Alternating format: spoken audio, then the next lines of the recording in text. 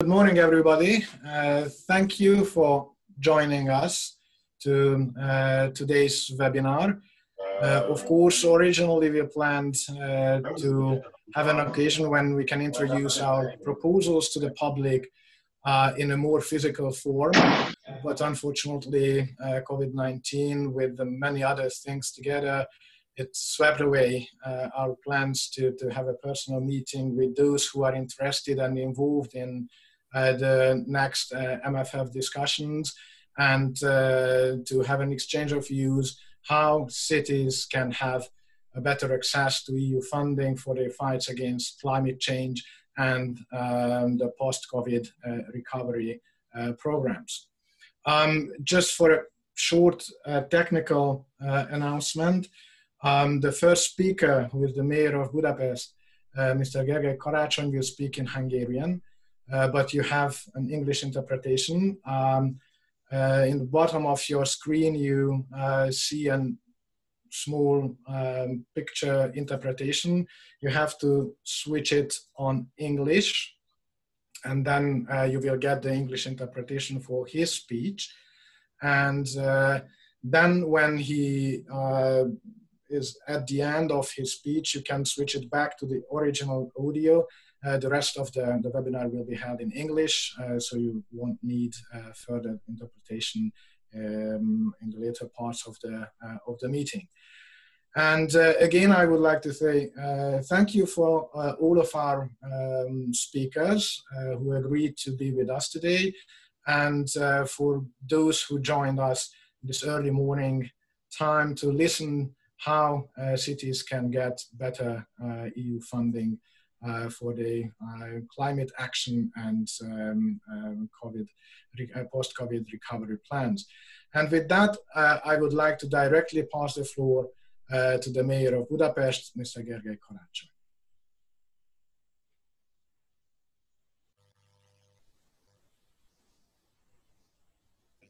Heartfelt welcome to everyone. Opasz Gergely Karácsony, the Mayor of Budapest. Please allow me to... You should switch on your micro.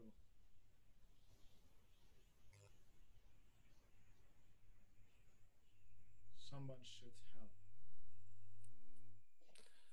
help. Yes, let's start it again. Heartfelt welcome to everyone from Budapest. Please allow me to start the introduction of this webinar from a bit further, both in space and time. Although I think that quite soon we are going to get back to the original topic, that is how cities can play a role in fighting against climate change.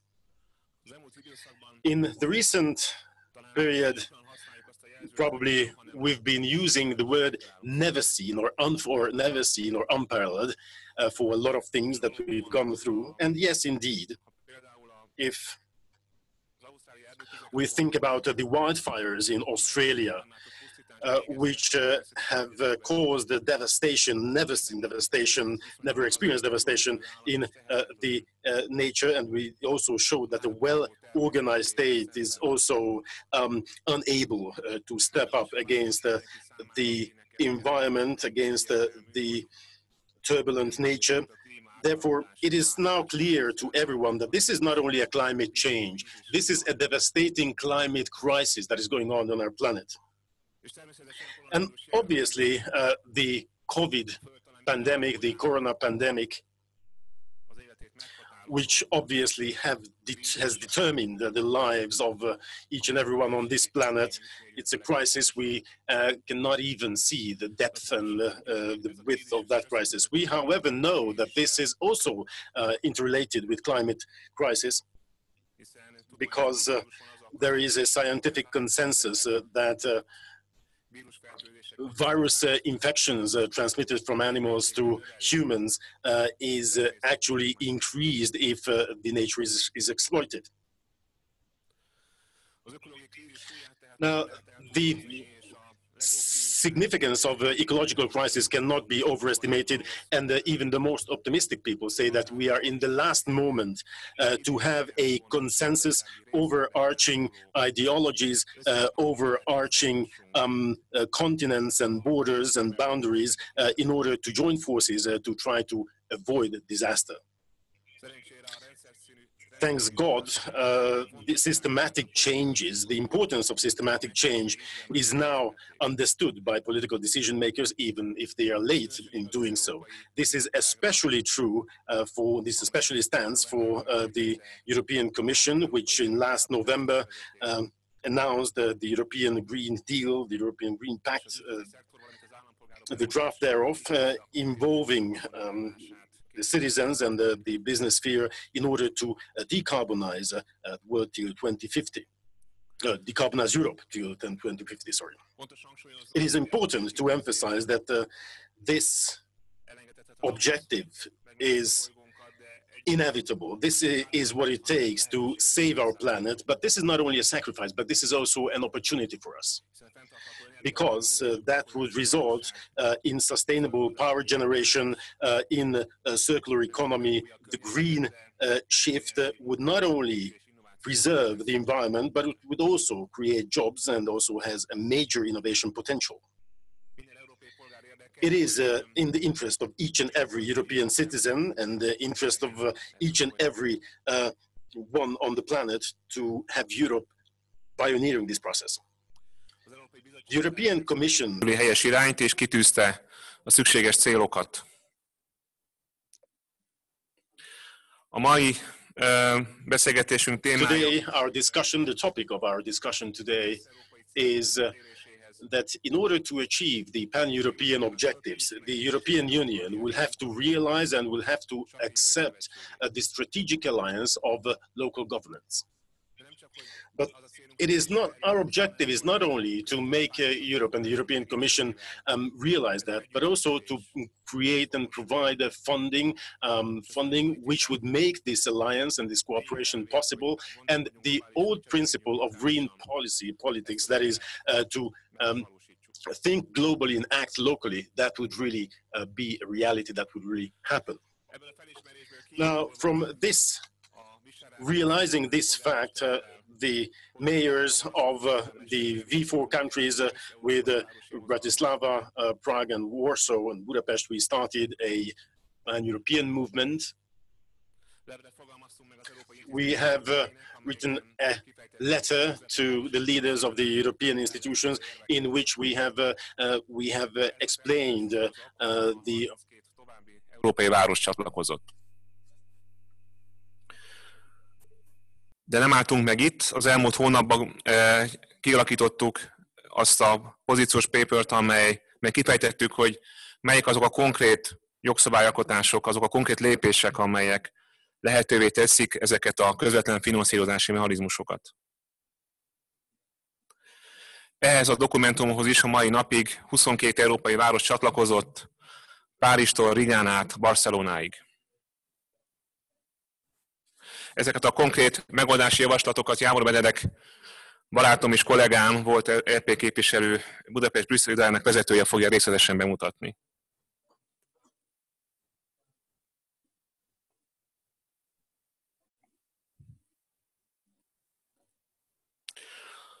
A városok Európa szerte szeretnének kivenni a részüket a klímavédelemből, hiszen a üvegházgázok jelentős hányada a városi körzetben termelődik, a klímamitigáció és az adaptációból fakadó kihívások nagyrészt a nagyvárosokban kezelhetőek. És tegyük hozzá, hogy nincs ez másképp a koronavírus válság okozta gazdasági és társadalmi krízis kezelésével sem.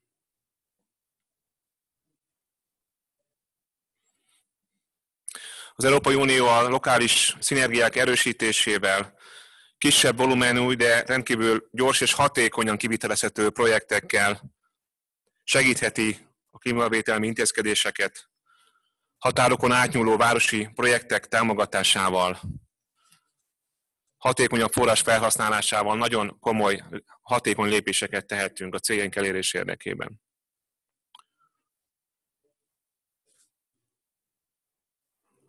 Hogy egy budapesti példát mondjak, Budapest főváros épületszigetelési projektekkel, vagy a közösségi közlekedés zöldítésével nagyon nagy mértékben tudná csökkenteni Magyarország károsanyag kibocsátását.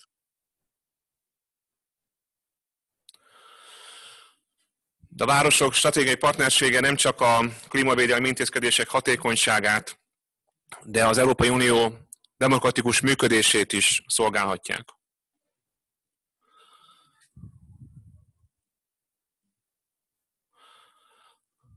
Az európai városlakók az EU lakosságának 3/4-ét teszik ki. Közvetlenül választott, erős legitimitással bíró vezetőik vannak. Olyan társadalmi közeget jelentenek, ahol a lakosság elkötelezett az ambiciózus, progresszív célok elérés érdekében. És ezek a helyi kormányzatok közelebb vannak az emberekhez, mint a nemzeti, vagy pedig az Európai Uniós intézmények. Az önkormányzatok egyfajta hidat tudnak képezni a polgárok számára sokszor távolinak tűnő Európai Uniós intézmények és a saját életük között.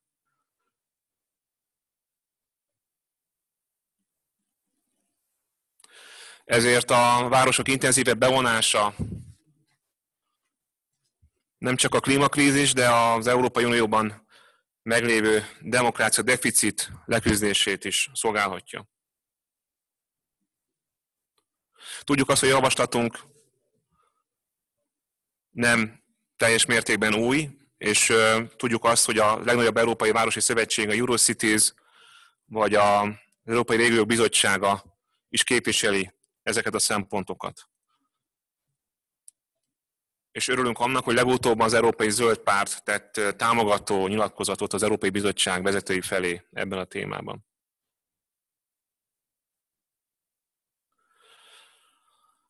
Szadikán oldani főpolgármester társam sokszor idézi azt a mondatot, hogy a 19. század a birodalmak, a 20. század a nemzetállamok, a 21. század pedig a városok kora lehet. Én a magam részéről talán nem lennék ennyire optimista. Tudjuk és elfogadjuk, hogy az európai integráció elsősorban a nemzetállamok együttműködéseként jött létre, és ez így is fog maradni. De a helyi szint megerősítése egy kiváló lehetőség arra, hogy az Európai Unió hatékonyabban nézzen szembe a globális kihívásokkal, és erősítse azt az állampolgári közösséget,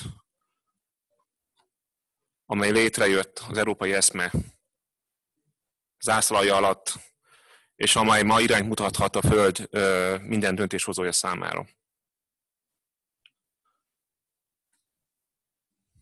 Partnerséget szeretnénk tehát, hiszen tudjuk azt, hogy milyen óriási a közös felelősségünk a kontinensünkkel, a hazánkkal és a bolygó egészével kapcsolatosan. Az európai nagyvárosok szeretnének osztozni ebben a felelősségben.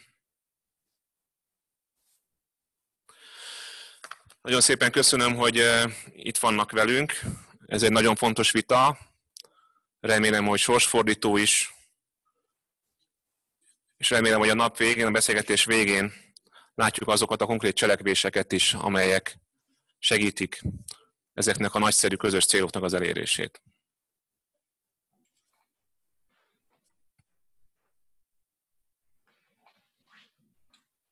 Thank you very much, Mr. Mayor, for your opening remarks. And now I would like to pass the floor to the co-chair of the Greens EFA group in the European Parliament, my old friend and former colleague, Mr. Philippe Lamberts. Philippe, the floor is yours.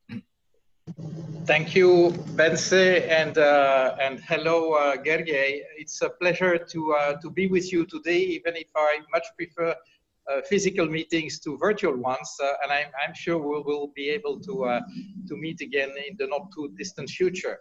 Let me share the news about the state of play in Brussels in terms of budget, because this meeting is about leveraging the European budget by cities that are motivated to enter the green transition.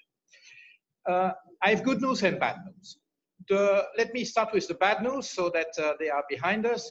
if you look at the 7-year budget that is foreseen by the European Union and that has been proposed by the Commission for the next 7 years, I have bad news, because this is a budget that is shrinking, whose green ambition is so and so. I would say basically it commits to spend 25% of the budget on climate-related stuff, but that also means that 75% of the budget is not really aligned with that. And you know that, for instance, a common agricultural policy is not really green at the moment, and this is a significant chunk of the European budget. So if I just look at that component of the Commission proposal, there's reason to be worried. But then again, there's good news, because indeed, as Gergely said, the Commission, for the first time, has made the green transition, albeit maybe an insufficient version of it, but a core of its strategy. Remember, when Jean-Claude Juncker left us 8 or 9 months ago, he made a speech about these 5 years, and believe me, during that speech, he did not mention the word climate once. He did not mention the word environment once. That means that basically, up until Jean-Claude Juncker, the European Commission was pretty much oblivious to the environmental challenges that we have to meet. And conversely, when Ursula von der Leyen came on board, she made the European Green Deal the heart of her strategy. And that is a sea change. And indeed, you might criticize the European Green Deal for not being ambitious enough, not being coherent enough when you look at agricultural policy, as I said, or trade policy. Yet, frankly speaking, this is a massive step forward, at least at the level of the intentions. And then Corona hits. And you could hear from all across Europe voices immediately reacting, saying, well, now that we have the pandemic, we have to forget about European Green Deal because we have no time for that. We have to fight the pandemic and keep our economies from crashing. But actually, when you listen to those voices, these were the very same that opposed the Green Deal in the first place. I mean, the car industry, the coal industry, a number of member states basically were already complaining about the European Green Deal and were simply using the alibi of the pandemic to restate and redress their complaints about the European Green Deal. The good news, and that's the first very important good news, is that from the European Commission, but I must say from the European Parliament's majority as well, and I know that I have a number of colleagues speaking later on this same program, we are a majority in the Parliament, and there's a dedicated will in the European Commission to make the Green Deal, to keep the Green Deal at the heart of the recovery and resilience strategy. And I would say even more so after the pandemic hit. And that's a first good news. So at least from Brussels, Commission and Parliament, there is no will to let the Green Deal fall by the wayside. The question is still open on the side of the European Council, that is the heads of states and government. And there you will witness in the coming weeks the same struggles that we have seen before between those member states who are reasonably enthusiastic about the Green Deal, those that are middle of the road, and those who are really dead against. And so these debates will come back. So the battle is still not won, but at least from Parliament and Commission, there's a clear will to make the Green Deal at the heart of the recovery strategy. First good news. Second good news is that even if the basic budget for the next 7 years is too weak, is not aligned enough with the Green Deal, the good news is that the European Commission has proposed a recovery and resilience plan, what is now called Next Generation EU, which is, again, maybe not enough, but frankly speaking, it's a massive plan, 750 billion, whose architecture is basically right. So we are going, if we follow that proposal, to borrow together to meet the consequences of the pandemic, and we are going to spend that money together, especially where it is mostly needed. So it is what I call a time-limited fiscal union that is also limited in scope. So a fiscal union limited in time and in scope, but if we get this approved, and if we execute the right way, it may pave the way to a more permanent fiscal union. So this is absolutely crucial for Europe. And there again, we have the issue of, are we going to align the recovery and resilience plan with the Green Deal? On paper, the answer is yes, in the proposal of the Commission. Now, if you scratch beneath the surface, you find some worrying signals. Let me take a few examples. We have in the Just Transition Fund, that was the first proposal after the European Green Deal, so a fund, a limited fund that is there to help countries that are mostly dependent on fossil fuels. There was this principle that no euro cent of that fund could be spent on fossil energies. Logical. Well, we do not find this principle copy-pasted into the Recovery and Resilience Fund proposed by the European Commission. Another two principles are important. The principle of what we call following the green taxonomy. That is, this is a nomenclature of what we can consider as green investments. We have in the Just Transition Fund again, we have, and in the InvestEU program, we have the principle that we have to follow. So the investments must respect the green taxonomy. In other terms, the money must go to investments that are qualifying as greens. Well, this commitment or this demand has not been copy-pasted in the Recovery and Resilience Funds. Likewise, there's a very important aspect of the Green Deal, which is the do no harm principle. And the principle is, okay, we invest in fighting climate, but also all the rest of the money that we are spending cannot go against that goal of fighting climate change and restoring biodiversity and all the rest of it. This principle is again of application in the InvestEU program, but not in the Recovery and Resilience Fund. So these are signals that make you perceive that maybe behind the headline goal of aligning the Recovery and Resilience Fund with the Green Deal, well, there's too much fuzziness. There's not enough constraints that will make sure that indeed most of the money will be spent in accordance with the European Green Deal. So I've told you this is basically the shape of the battle to come. First aspect of the battle, convince the member states, and that's really for the next few weeks. So there's council meetings next week, and normally there will be another two council meetings in July to agree on the principle and the architecture of this recovery fund. Hopefully, the council will find an agreement, and of course the parliament will be on board as well. But then the question will be, how green is that Recovery and Resilience Fund going to be? And that is the next battle. And that battle will be fought over the autumn to make sure that indeed the money that comes on top of the 7-year budget, what we call the MFF, the significant money that is going to be spent over the next 3 years, well, that money will be invested in green projects. And if we succeed in those two battles, first, making the Recovery and Resilience Fund a reality, and second, making sure that that reality is a green reality, if we win those two battles, then indeed, the cities in Europe will have an immense opportunity to draw on these new funds in order to execute the transition. Gergely is right. Most of the people now live in cities in Europe, and the cities have an absolutely key role to play in the transition. And I think that the pandemic has shown that. I just read this morning the fact that because of the confinement, the emissions of cities like Paris, Brussels, etc., have been going down drastically. But you know what? Deconfinement is there, and we are back to the old normal. That is highly polluting cities, and we have to do something about that. So, how should I say? The battles have yet to be fought. I'm naturally an optimistic guy, but I do believe that those who resist against the green change are now on the defensive. And it's the time for us to go on the offensive. Thank you.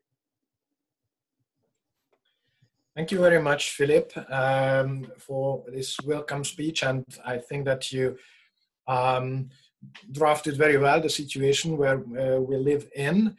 Now let me to introduce our proposals in details, what the position paper we prepared together with the other Visegrad capital cities, which is already backed by a number of additional cities from all over Europe, look like. What are the concrete proposals? And for that, I have a little presentation, PowerPoint, and I hope it's much better than just looking at me. So how can we, in practice, create better, more accessible or direct European funding for cities to achieve the climate goals and to be able to contribute significantly to our joint European targets, climate targets for 2030, which is still unclear where we are going to be in 2030 if finally the discussions between the institutions will be resulted in the originally proposed 55% emission reduction by 2030. We hope that the institutions are going to be ambitious enough to set this framework for European member states and economies and societies. But what and how European cities can contribute to this target. Now we are living in an age which represents a multiple challenge for our cities. It was quite clearly described by Mayor Karácsony and by Philippe Lamberts as well, that climate change has a major and significant effect on our cities. A fair share of the needed emission cuts must happen in big cities and metropolitan areas.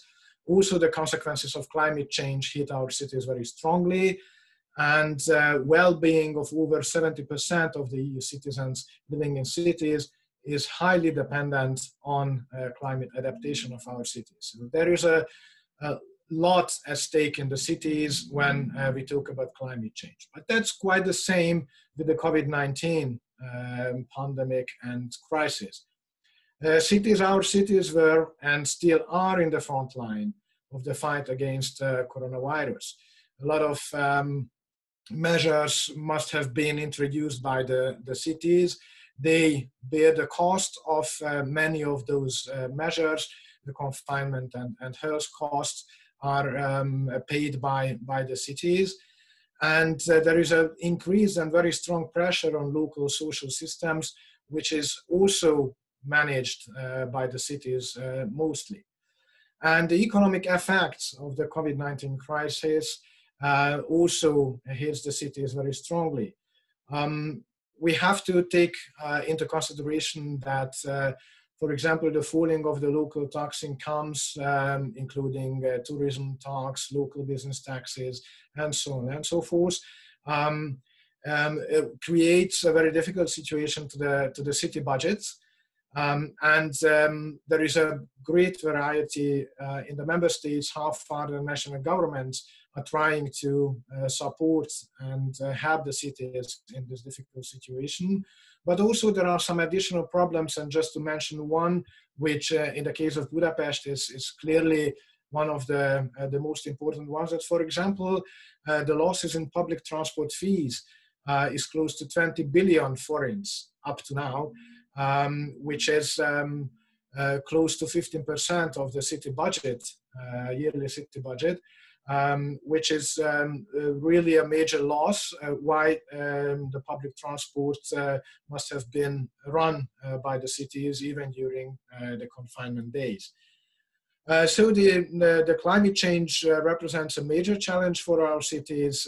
Our cities were in the front line of the fight against COVID-19, and the economic effects are really strong in the cities.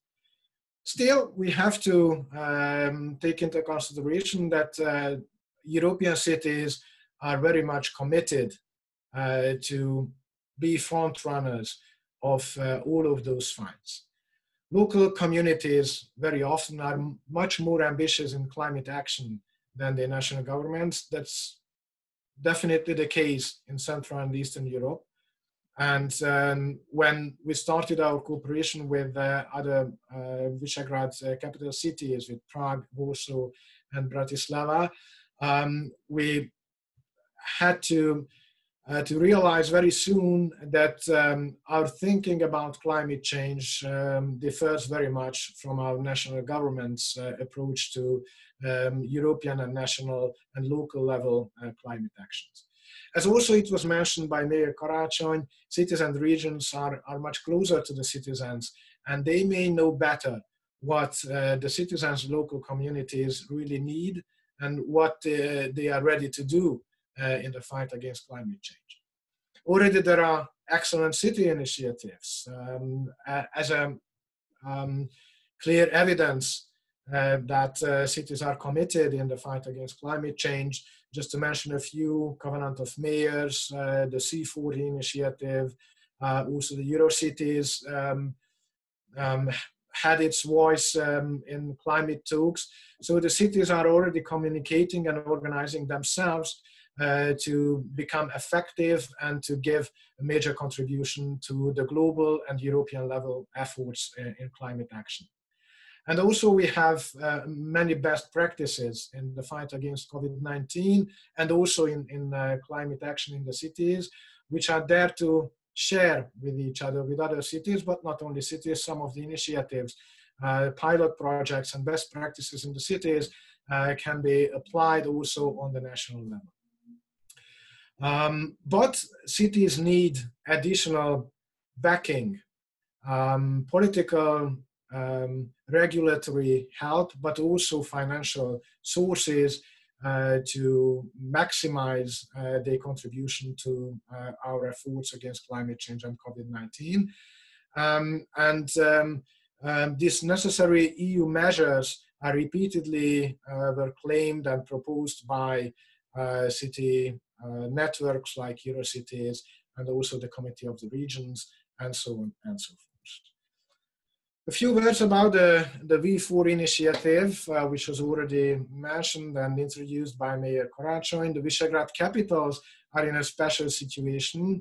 Mostly the opposition of the cities or the leadership of the cities are in opposition or to their very often populistic governments, which creates a very strange situation where the city leadership differs from the national or member states governments, and this in some cases creates difficult conflicts between capital cities and the governments.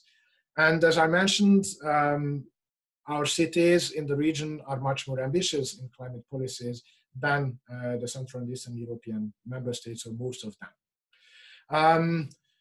From this conviction, or that conviction led us to have the meeting at the end of 2019 in December, when mayors of the Visegrad 4 capitals met in Budapest and signed the Pact of Free Cities to learn from each other, to back each other, to maintain the pro-European, progressive, pro-climate action political line of the cities, and to step up together on the European level to represent our interests and to exchange our views with the European institutions and other cities all over Europe. Mayor Karácsony already mentioned that in February we sent a joint letter to the presidents of the institutions, the Commission, the European Parliament and the Council in February. 32 additional cities signed already that letter from very different member states in the EU. In this letter, we were asking for easily accessible and direct funding for cities in the next multi-annual financial framework and the next EU budget. As a follow-up of this joint letter, we prepared in the last few months a detailed position paper how this claim of the cities can be translated into practical changes in regulation and in European budget and MFF proposal to improve accessibility of EU sources for cities. That was prepared in cooperation with the V4 capitals. but already almost 20 other cities joined to the initiative from very different parts of Europe. So it's not a simple Central and Eastern European initiative from Oulu in the north of Finland to Barcelona in Catalonia, and from Paris to Białystok in Poland. There are very different cities joining the initiative, and this initiative is opened, so we are still calling for other cities to join us. Let's have a look to the proposals. Basically, there are 6 areas where we see that there is a need for amendments to the existing regulation to make it better fit to the needs of the cities. The first is the already proposed European Urban Initiative, which is a directly managed European source for cities. But we believe that the framework of the European Urban Initiative is too low. It's around 500 million euros for the 27 member states for a 7-year period. It's really not enough anything else than just pilot projects and some innovative actions. We believe that it must be increased to a level at least 2 billion euros. And to the priorities of the European Urban Initiative, sustainability must be added. EUI must support strategic actions in favor of green and just transition of cities and urban areas. There is the textual proposal.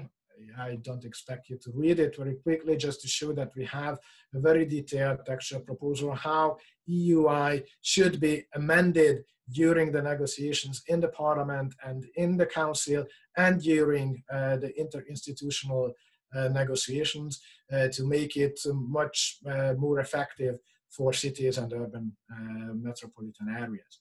The second area is the sustainable urban development, again an already existing framework, which is in the ERDF regulation. Already the European Commission proposal proposes to allocate 6% of the money there to sustainable urban development programs. First, we believe that this must be increased to at least 10%, so a higher amount of money should be allocated to the sustainable urban development program. Secondly, what is also very important, that it's not only about the amount of money, but about the way of the management of the money. And we believe that we must strengthen the role of urban authorities in the planning of the sustainable urban development programs. So what could be included in the CUD programs?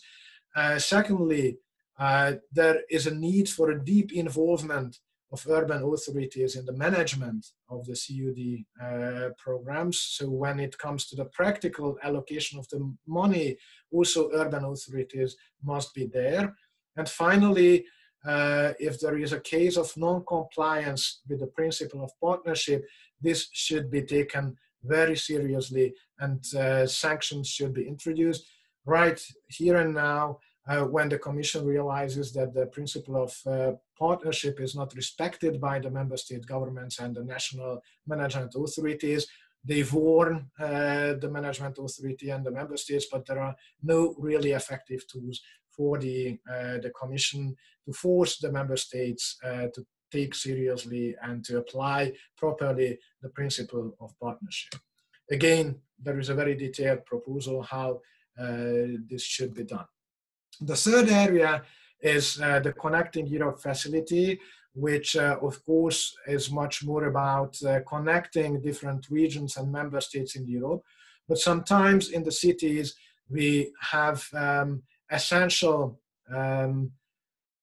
projects, intermodal nodes and so on and so forth, which are essential to make the European networks functioning well. And we believe that to make the Connecting Europe facility the most effective program or measure possible, for the EU, also cities and urban areas or municipalities should be eligible to apply for Connecting Europe facility sources. Again, the amendment was prepared in details how to make this. The fourth and perhaps a less clear area of city funding is the Green New Deal, which was mentioned by Philippe Lamberts as well. And of course, we are very happy to see the Green New Deal. Still, there are some uncertainties regarding the details of Green New Deal. So we listed some key areas where cities are really interested to influence the Green New Deal. First of all, we believe that in the planning and the applying of the Green New Deal, we must strengthen the cooperation between the EU and the local, the municipal and regional level on climate governance. It's not simply the member states which are partners of the European Commission and the EU institutions when it comes to climate action and climate governance, but cities and municipalities also should be taken into consideration and take on board in climate diplomacy and climate governance.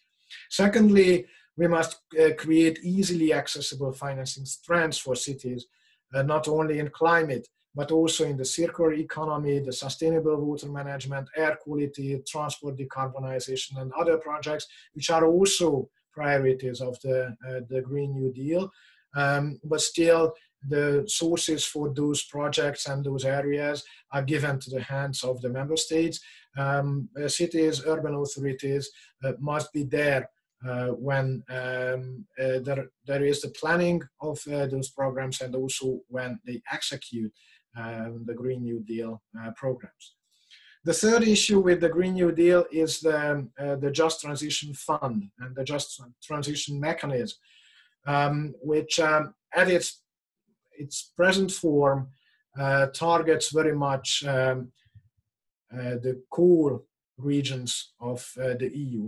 But we believe that the just transition does not simply mean to give financial support for core regions, but to ensure for our societies that everybody is on board with the green climate transition of the EU. And there are important areas in the cities, for example, in building renovation programs for low-income groups, where the Just Transition Fund and Just Transition Mechanism should be made available for cities to finance those programs, at least in the second and third pillar, the InvestEU and the EIB programs of the JTM, because the just transition does not simply mean to take on board cool areas, but also to include the whole society, including the low-income groups, to our green climate transition.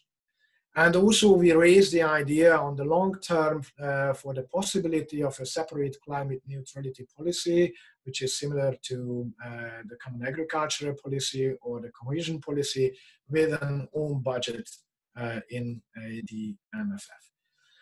The fifth area is Horizon Europe. The Horizon Europe is a 100 billion euros program in the next MFF. According to the proposal by the Commission, there will be missions to concentrate the sources of the Horizon Europe. One of those missions is the Climate Neutral and Smart Cities mission, which is very good news for our cities. And we fully back the idea of having this mission. The mission board of the Climate Neutral and Smart Cities already prepared a concept which proposes to have 100 cities in the EU to become climate neutral by 2030 and to allocate sources to help them to achieve this goal. And also proposes a complex financing scheme involving ERDF, ESF, JTF, and other EU instruments. As cities, we fully agree with the conclusion of the mission board and strongly support the idea of combining different European financial tools to completely tap the potential of cities and urban areas in the decarbonizing Europe by 2050. And we urge the Commission to endorse the ideas and proposals made by the mission board of the climate neutral and smart cities mission proposal. Finally, also the COVID-19 recovery plan is on our radar. When we prepared our proposal, the new generation EU proposal was still not out, so we were not able to react directly to the written form of the new generation EU proposal, but of course the main framework of the recovery plan was already known. So we believe that in the recovery plan, the financial sources and instruments goes mostly to the member states to tackle coronavirus and its consequences. We believe that cities were and are in the front line of the fight against COVID-19. They are really hit heavily by social and economic consequences. So we call for support schemes targeting cities and tailor-made to their needs, which means direct or easily accessible sources for cities in the recovery plan, to compensate specifically losses of cities' incomes and contribute to the extra costs, and to have the green transition among these new circumstances. It was told by the president of the Committee of the Regions, I think, in a very straightforward way. To compensate income tax losses, EU mechanism to allow local and regional governments to have direct access to funding scheme should be developed. Regional and local communities must be supported to re-engineer public services to make them digital, sustainable, and resilient. The EU should provide new funds and simplified procedures for sustainable local infrastructure and support SMEs via post-pandemic strand in the InvestEU fund. That's where we are. We prepared our proposals, detailed amendment level proposals. Of course, this is just a position paper, and as cities, we are open for further discussion with additional cities to include them to our joint efforts to convince European institutions to ensure easily accessible direct funding for cities. And we are open for the discussion with the EU institutions in the coming weeks when the proposals go to the European Parliament and to the Council for further discussion. Our proposal can be read. It's on the website of the city of Budapest, but also you can get access to it via email or Twitter account of the representation of the city of Budapest in Brussels, or my Twitter. So thank you for your attention and listening to this introduction. You will have the opportunity to make questions at the end of this panel, but first we have the opportunity and the honor to listen to the political groups of the European Parliament. And I would like to give the floor first to Vice Chair of the Renew Europe group, Katalin Cseh, to give his contribution to this discussion and perhaps an insight to the discussions inside the Renew Europe group in the European Parliament. Katalin, the floor is yours. Don't forget to unmute your mic.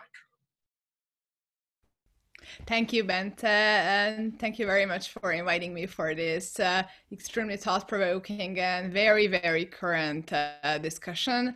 I think really this is one of the most important talks we should be having now, how to help local communities to fight climate change, how to make the best use of the European Union's funds. And well, I mean, I really think that now is really the time to be bold and to risk things that were deemed impossible even a few months ago. Because really COVID-19 challenges institutions like nothing has in our lifetimes, in my opinion. And it also pushes us all towards new ideas to deliver effective and timely support to our citizens, and to rethink the way we used to work.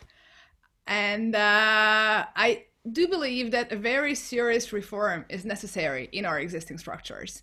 Neither the pandemic emergency nor the climate emergency will limit itself to our legal boundaries. It is just simply not possible to tackle new challenges with old methods.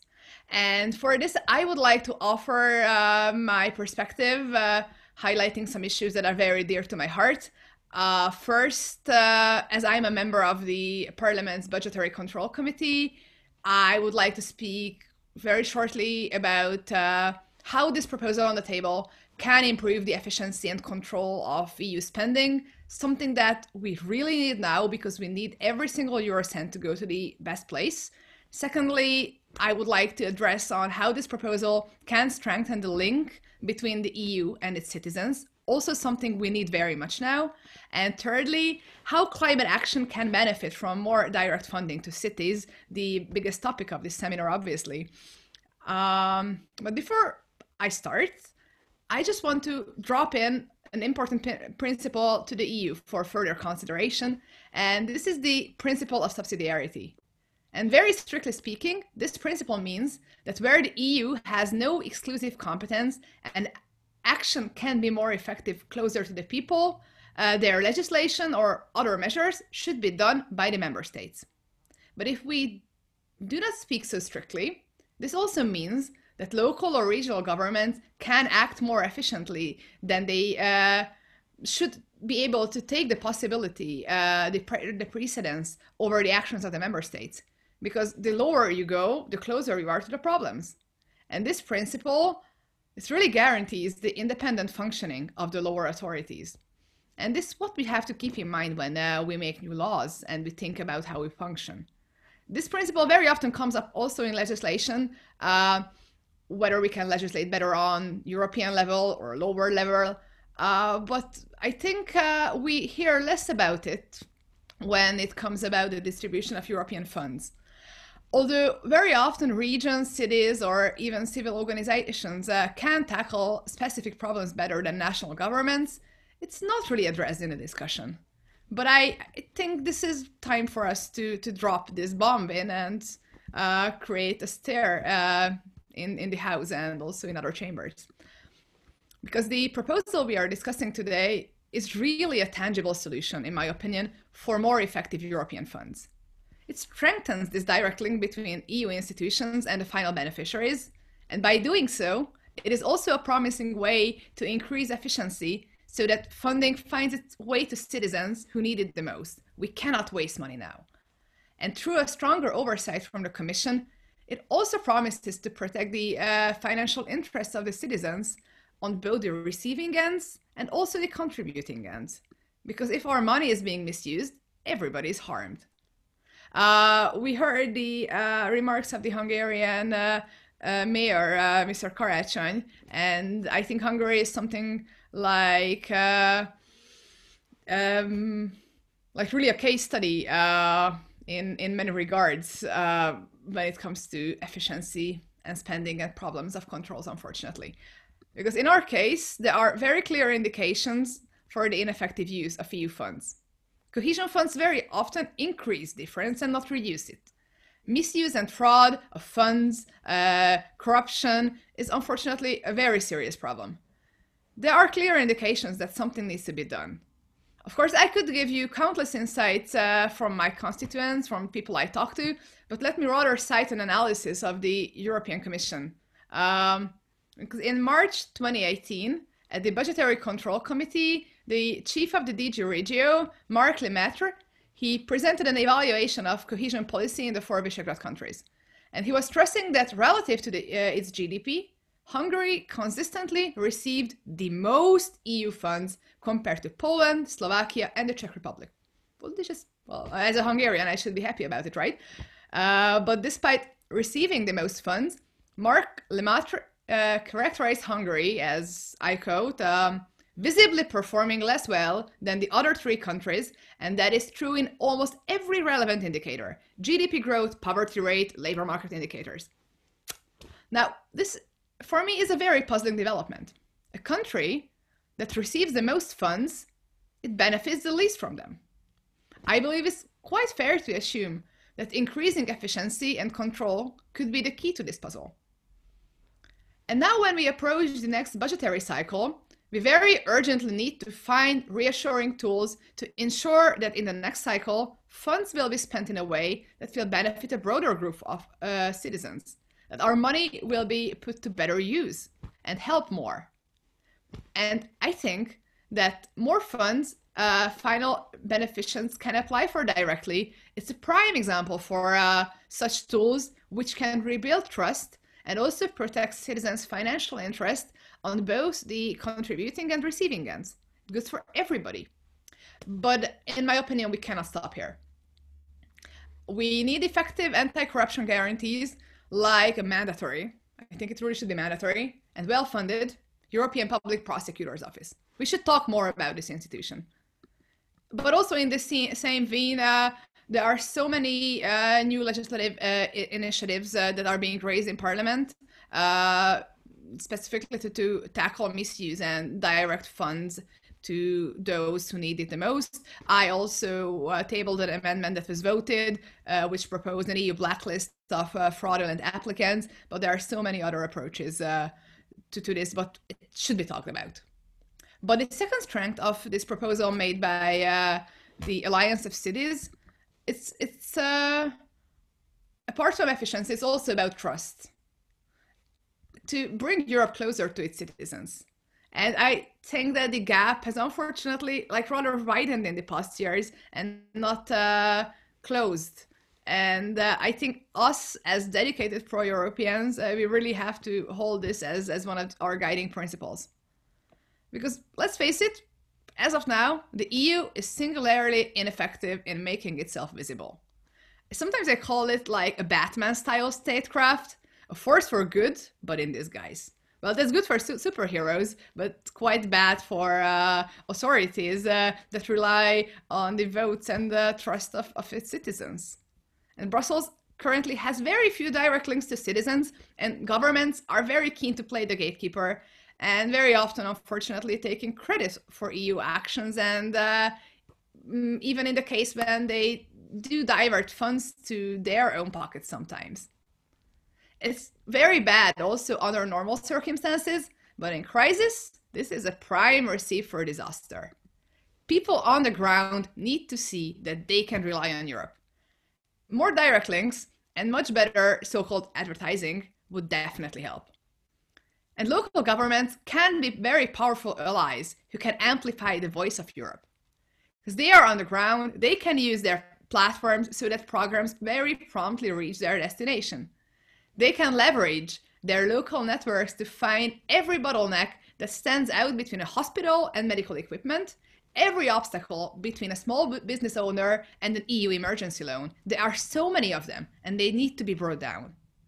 And when we respond to these concerns, I was very happy to hear our Commissioner, Vera Jourova, who also highlighted the crucial role local governments play during crisis. She had a very good quote, which says that when people are in trouble, the first case, they expect help from somebody who understands their difficult situation, and it is really the self-government and the municipality at the place they live in. So I was very happy to hear these remarks from the Commission, and I hope that Jourova Commissioner will be a good ally for us in the coming months. And this is also exactly why many of us in Hungary are quite deeply worried that our current government, the Orbán government, took away vital funds from municipal governments. Let me just give you one example, and this is also a good explanation on why we also need this money from a democratic perspective. A town called Göd, with a mayor from my own party Momentum, it saw 2/3 of its revenues being taken away as an exceptional result of an emergency measure, and it will stay like that. And now it seems that this exception will become the rule as the government submitted this proposal as a regular legislative act for the future. Well, I can only quote once again Commissioner Jourova, who encouraged municipal governments who are stripped of their revenues to go to court against the Orbán government. But I think we all know that justice delayed is justice denied, mostly in times like this. These local governments, and also so many others due to different reasonings all over Europe, these local governments now do not have the luxury of time. Means for these municipalities to get emergency funding is of really paramount importance, and the proposal on the table would ensure just that. And lastly, let me just talk a bit about something that is, of course, very heavily highlighted in Benedek's document, and that was also already addressed in detail by Mr. Lamberts and Mr. Karácsony. But let me just give my perspective on how the European Union's climate agenda, really the biggest challenge, I think, of our lifetime, how can it be furthered by direct funding to cities? And as the proposal very crucially highlights, cities are in the forefront of climate action. Direct EU investment in climate resilient infrastructure, for instance, very actively needs local knowledge and expertise found in municipal governments.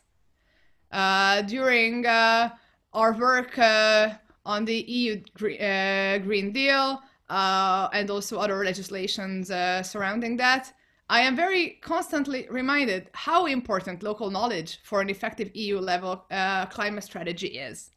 Because let me just highlight just one problem our Budapest-based policy team raised my awareness to a few days ago. The case of so-called urban heat islands and their unequal impact on the most vulnerable communities. This is the case where extreme heat can be amplified by the lack of resilient infrastructure. In turn, it causes cardiovascular and respiratory diseases, impacts the elderly, the poor, the homeless in cities. And the people who are hit hardest are those who have the fewest means to fight back. If climate change threatens the livelihoods and worsens health problems of people who are already vulnerable, escaping poverty becomes even more difficult. But in this field, targeted EU action through direct funds to cities could tackle this very multifaceted, overlapping challenge by its very core. So I think that this is really the prime case where we have to step up action. I just mentioned a couple of examples, but there are so many. Sorry for interrupting, but I think we must come to the end of your contribution because we are a little bit beyond the original time frame. Sorry for being strict with that, but we have to add. Good. Thank you very much, because we have two additional speakers, and I wouldn't like to take the time away from them. First, I would like to ask Monika Vana from Austria, Green Group in the European Parliament, and for a long time, an important fighter for a fair regional policy and cohesion policy in the EU, to give his contribution to this discussion. Monika, the floor is yours. Thank you very much, Bence. I'm so happy to be part of this great event today, and thank you very much for organization, and congratulations to the authors and initiators of this excellent policy paper on direct funding of the cities. You know, I was a local councillor for 13 years in the city of Vienna, and I started cooperation, especially with Central and Eastern Europe and also with the Western Balkans 15 years ago with an event called Central European Roundtable. And it's so important to have this cross-border cooperation, and this initiative of the V4 is especially important because it emerged in Central Europe, where the struggle for rule of law and against corruption has been carried out primarily by progressive city administrations. And now you gain so much support beyond. 22 cities are heard from 13 countries, so congratulations for that. And this policy paper is really a great step in the right direction, because we, on the one hand, we have to fight on the European level, we talked already about it, for a very strong cohesion policy, including cities, together, for example, with platforms like the Cohesion Alliance. But it's really, we really need to put a stronger focus on cities and urban areas in our policies, simply to make a positive impact for the majority of the population of the European Union, that has already been said by the mayor of Budapest and others. When we started our cooperation, Bence, you know, on this direct funding for cities paper, we put primarily the focus on the climate crisis. It was before the so-called Corona crisis, and the focus was more the progressive role that cities can play in the fight against climate change. And of course, now the COVID-19 crisis hugely impacted us all and changed the political scene completely. But I think in your paper, you managed to make an even stronger case why we need to empower cities and municipalities, especially in this situation now, because tackling the climate crisis and achieving a just and fair and social transition will not be able without strong cities and without strong cities that can invest. And what I really like on this paper is that you make absolutely clear that there cannot be a Green Deal without social justice, without the social transition together. Because we as Greens especially, we not only want jobs and growth, we want sustainable growth and we want decent jobs. And this is also a point you cover very clearly in your paper. But let us be honest, you know, all the problems we are discussing now, from climate change to inequalities, social, they existed already before the Corona crisis, of course. And the Corona crisis just made visible where the failures were in the past. For example, the consequences of austerity policy.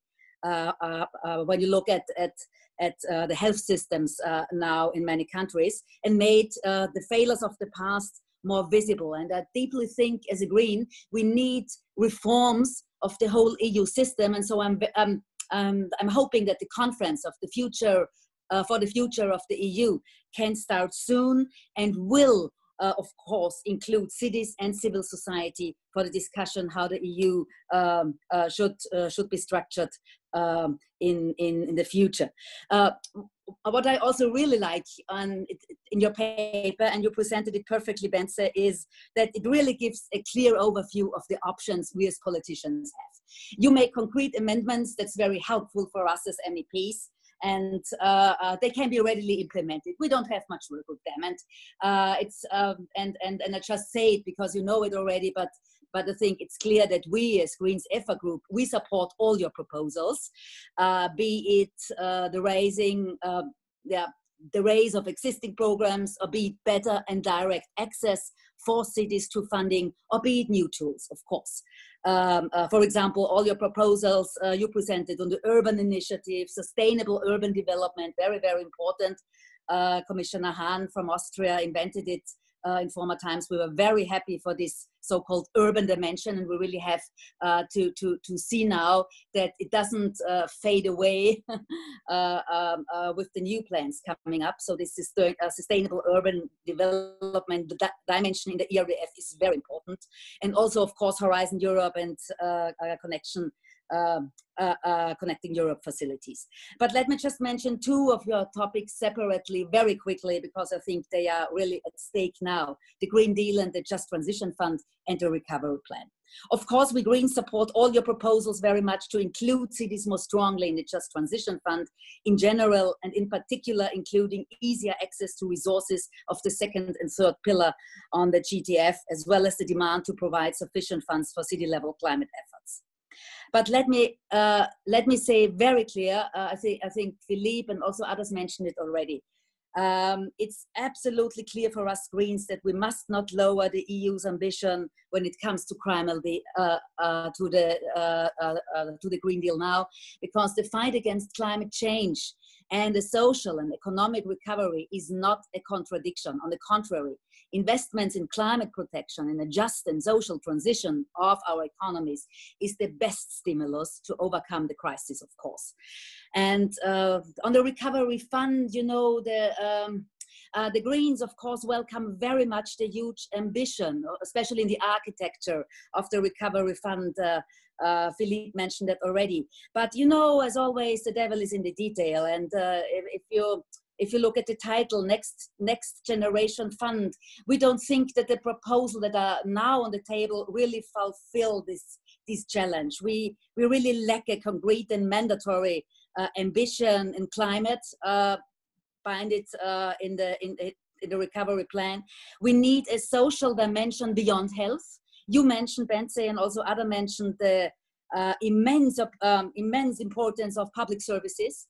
And we Greens think that beneath a Green Deal, we urgently need a care deal, because it's also women that are mostly affected by the crisis. And maybe you've heard that some MEPs have launched an initiative in the European Parliament called Half of the money of the recovery fund for women, because this crisis really has a gender dimension. And of course, the involvement of the cities and the local level, this is really lacking when we talk about where the money should go to and who would be involved to decide who should get the money. And one point that is very important for us Greens is that we are, unfortunately, also with the plans of the recovery plan, still far away from the social union we want as counterpart to the European and monetary union, for example, with Europe-wide social standards like minimum income or an employment insurance. Why do I mention this? Because for all these challenges ahead, we don't need only strong cooperation between European level and the cities. We need strong cities. You mentioned it, Bence, I think in your presentation. What I loved being a cities politician, local politician, was always that I had the feeling cities can move faster than the national governments. They are much closer to their inhabitants. They are more responsive to new ideas and often more progressive and innovative. This is the big advantage. And we need strong cities in the next years to commit to ambitious climate and energy policies, to energy efficiency in housing and construction, sustainable urban mobility for public services. And we need, and this is my last point. Yeah, okay, sorry again, but I must remind you the time constraint. This is my absolutely last point. We need strong cities to be reliable and efficient partners in situations where we cannot trust member states to manage EU funds accordingly to the rule of law standards. So we urgently need a serious rule of law mechanism. Maybe we can debate that a little bit later, but thank you for your attention in this stage. Thank you so much, Monia, for those very valuable ideas and contribution to this discussion. And not to waste time, I directly pass the floor to my good colleague and friend, István Újhelyi, from the SND, the Socialists and Democrats group in the European Parliament, and the Hungarian Socialist Party, to give his contribution to the discussion. István, the floor is absolutely yours. Absolutely mine. Thank you so much, Benedek, dear colleagues, dear mayors, dear members of the European Parliament, representatives of the Committee of the Region, and our good social partners. Thank you so much. It's very kind to be here, and I'm honored to be here to speak about this very important and extraordinary topic. And I try to cut out some pages of my speech, but I would like to tell you some important messages from the SND group in the Parliament, European Parliament, and of course as Vice Chair of the Transportation and Tourism Committee, because all my issues are very close to the cities and the future. It's hard to describe how dramatically our life has changed in a relatively short period of time.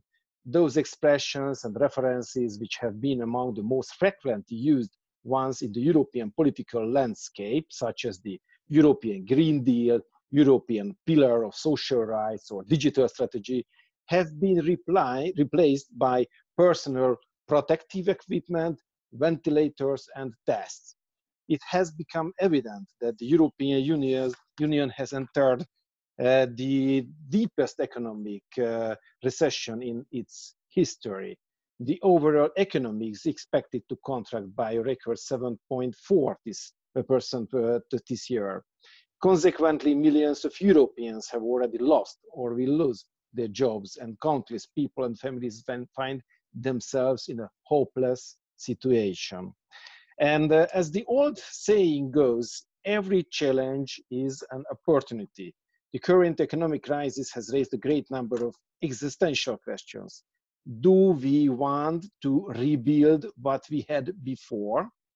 Or do we seize the opportunity to create a new and different socio-economic model and new jobs that can serve us for decades to come? I personally share the opinion of those who say that the future is a green, resilient, and digital economy that ensures jobs and economic growth in a sustainable way. The updated and reshaped next MFF and the new recovery instrument, the so-called Next Generation EU, are below the European Parliament's initial position, but it must be considered as an ambitious and positive step in the right direction.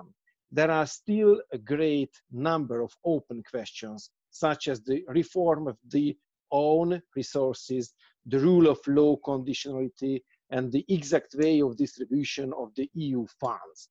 However, in accordance with the European citizens' expectations, the entire proposed package must reflect highly the financial and socio-economic need of the green and digital transformation. The current crisis, the ongoing negotiations on the MFF and on the recovery instrument, furthermore, the approaching conference of the future of Europe create a historic opportunity and a real moment for the cities and also for the local governments. There are countless reasons why the cities should be involved more intensively and should be able to benefit from an increased number of direct EU funds. However, let me focus on only two specific ones. One is rooted from the lessons of the past, and the other is future-oriented reason that could guarantee a sustainable future. Let me begin with a crystal clear lesson and takeaway from the past. Given the fact that we have seen from the first line corruption scandals, emerging loyal oligarchs, misuse of EU funds during the last years, now we have reached the point when there is a clear political will in the vast majority of member states backed by the European Commission and the European Parliament to protect the Union's budget in case of generalized deficiencies and as regards the rule of law in the member states by introducing conditionality. The European Parliament, and I think your colleagues, you remember it, it was last year in January, in its report complemented the European Commission's proposal by adding an outstandingly important element, which is the protection of the final beneficiaries due to the fact that no European citizen, company, or city can be punished for the decisions of the given member states' governments. In this context, the cities and the local governments could play a more decisive role than ever. The example what happened in Hungary, Kata mentioned, I don't want to tell more about that, what happened with the EU funds the last years, but it is especially problematic and unacceptable in those member states where the government and the governmental authorities use the distribution of such funds as a political tool by providing significantly more opportunity for those municipalities which are led by government-friendly people and punishing municipalities which are in opposition. Dear colleagues, the last years I tried to organize several meetings with the Hungarian mayors, with members or commissioners in the commission. We met with Ferreira, we met with Timmermans, we met with Schmidt, we met with Valean, and all these topics are very important: the housing, the Green Deal, the funds, or the transportation, or the tourism. And that's why I would like to tell you, we will push the lobby, we will push this idea what Benedek and the mayor of Budapest, Gergely, started to propose here. Secondly, and this is the last one, the future-oriented reason is more than evident. Countless examples from recent years have shown that local governments can take the lead in the green and digital transition and implement ambitious action plans to build up a digital, resilient, and sustainable future. I truly believe that cities will be the engine of the European Green Deal and the green transition. And I hope that both the member states and the EU will recognize their role and will count on the cities and local governments. And colleagues, I would like to mention only one more project, but I need where I need your partnership. In the Social Democratic family, we started to push the European Health Union idea, and it's also very important to give direct funds to the cities to make better health service in the local, for the local citizens. That's why I would like to ask Benedek you to take part of this project, because the European Health Union, I think, will be very, very important for all the citizens in the future. So colleagues, thank you so much. From the S&D group, I will be next to you. Let me close my remark with a personal note. I was member of the local government of my city, Szeged. It was about 20 years ago, and I know very well what does it mean to work for the people on the local level. It is very important. That's why we have to give more fund, more supports from the European level to the cities. Thank you so much for the invitation, Benedek.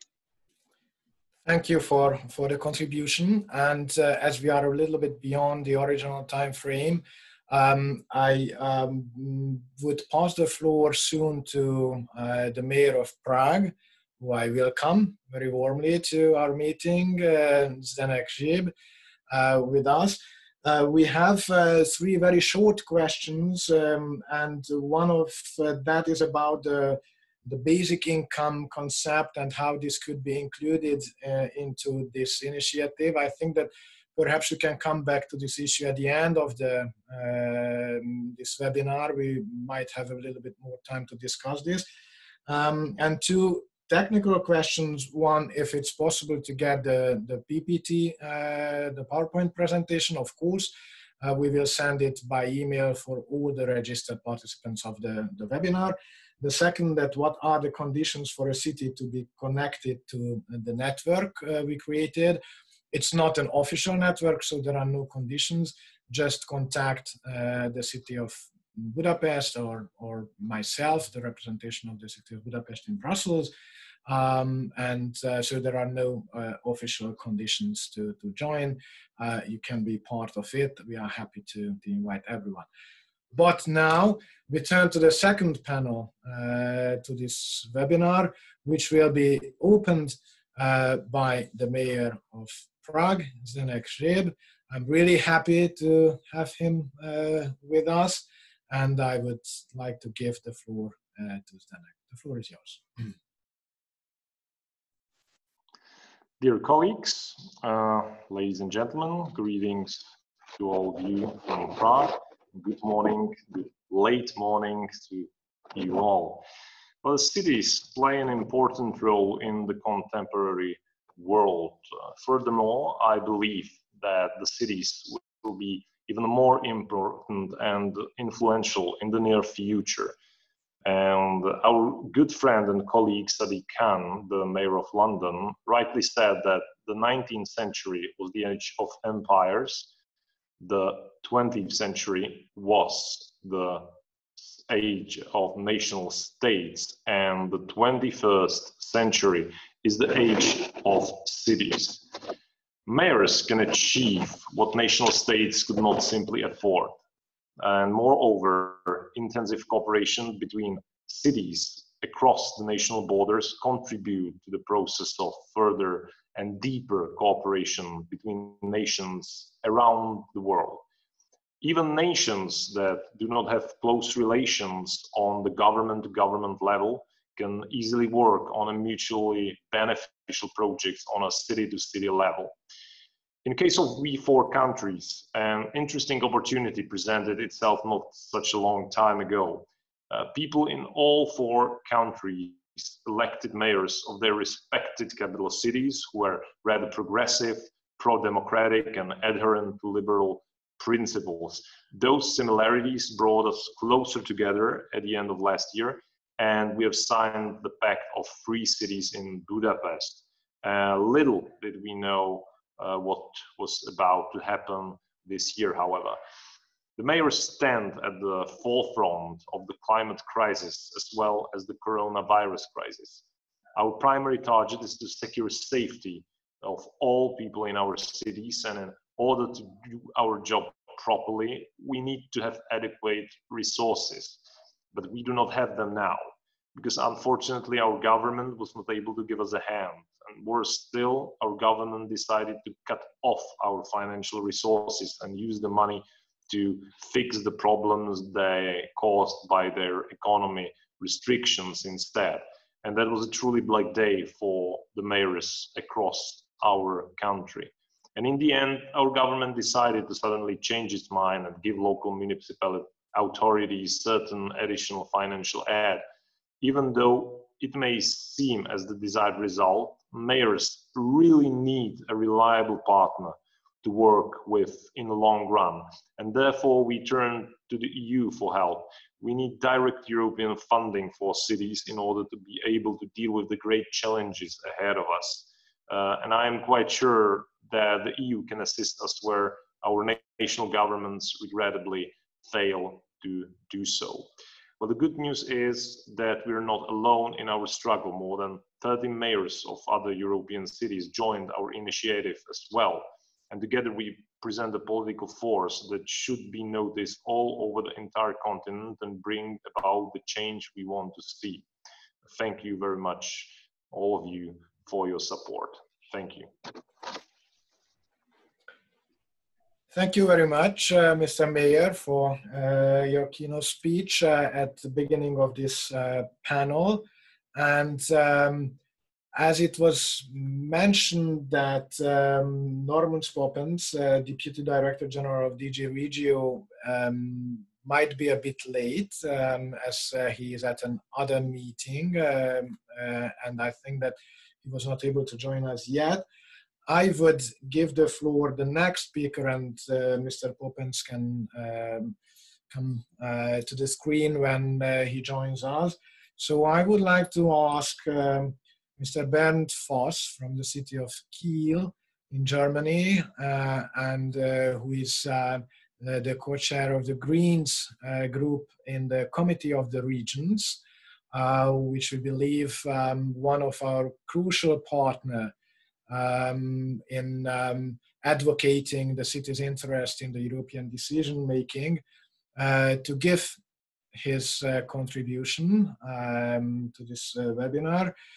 So Bernd, the floor is yours. I hope that you are around, and we are waiting for your insights. Yeah, dear Benedikt, thank you very much. I am the regional assistant of Bernd Voss. As you can see, he's also still in an appointment, and I'd like to excuse him. Okay, so also he will be back later. Then there is a simple solution to move ahead with the program, because I hope that we have Annalisa Boni, who joined us a few minutes ago. Yeah, hi Annalisa. Good I'm here. Can you hear me? Absolutely, clearly. Annalisa Boni is the chair of the Brussels unit, or Secretary General of the Brussels unit of Eurocities. Eurocities, as you may know, is perhaps the strongest city alliance in Europe, and a very important partner for us to advocate cities' interests. Also, they were involved in the discussions how to prepare this paper. So I'm really very happy to have Annalisa with us. And then I give you the floor to give your remarks, insights, views on the question. Annalisa, the floor is yours. Thank you very much, Benedek. I'm very happy. Good morning, everyone. I can see some of my mayors, like the mayor of Prague, the mayor of Budapest, Kiel is also a member. So it's really a pleasure to see how cities are also acting to ask the same things that we do. We have been asking for so long, and for actually for the last few decades, if I can say that. Sometimes it's a bit frustrating. I feel like a disc, you know, because I've been working with local and regional authorities and European affairs for over 25 years now, and I've been repeating the same thing so many times in many contexts. But I have to say that the context of this morning, where there are so many MEPs, there are also friends, Monika and many others. I mean, Jan, I don't know if he was there at the beginning, but anyway, in the European Parliament, I have to say we have quite a few friends. We have been having quite a few friends. Of course, Jan Albrecht is a long-standing one because of his role as rapporteur on ERDF for a couple of programming periods. But yeah, so you know, it's a positive environment, I have to say, and also Normund, who is not there yet, is a super friend in the DG Regio of cities, so that's really it's a nice environment. So I will not tell you again why cities should benefit more and better from EU funding, because it's been so well and very well covered by all the previous speakers, by the paper that you have put together, Benedek. It's great, and all the letters that have been going to the different European institutions.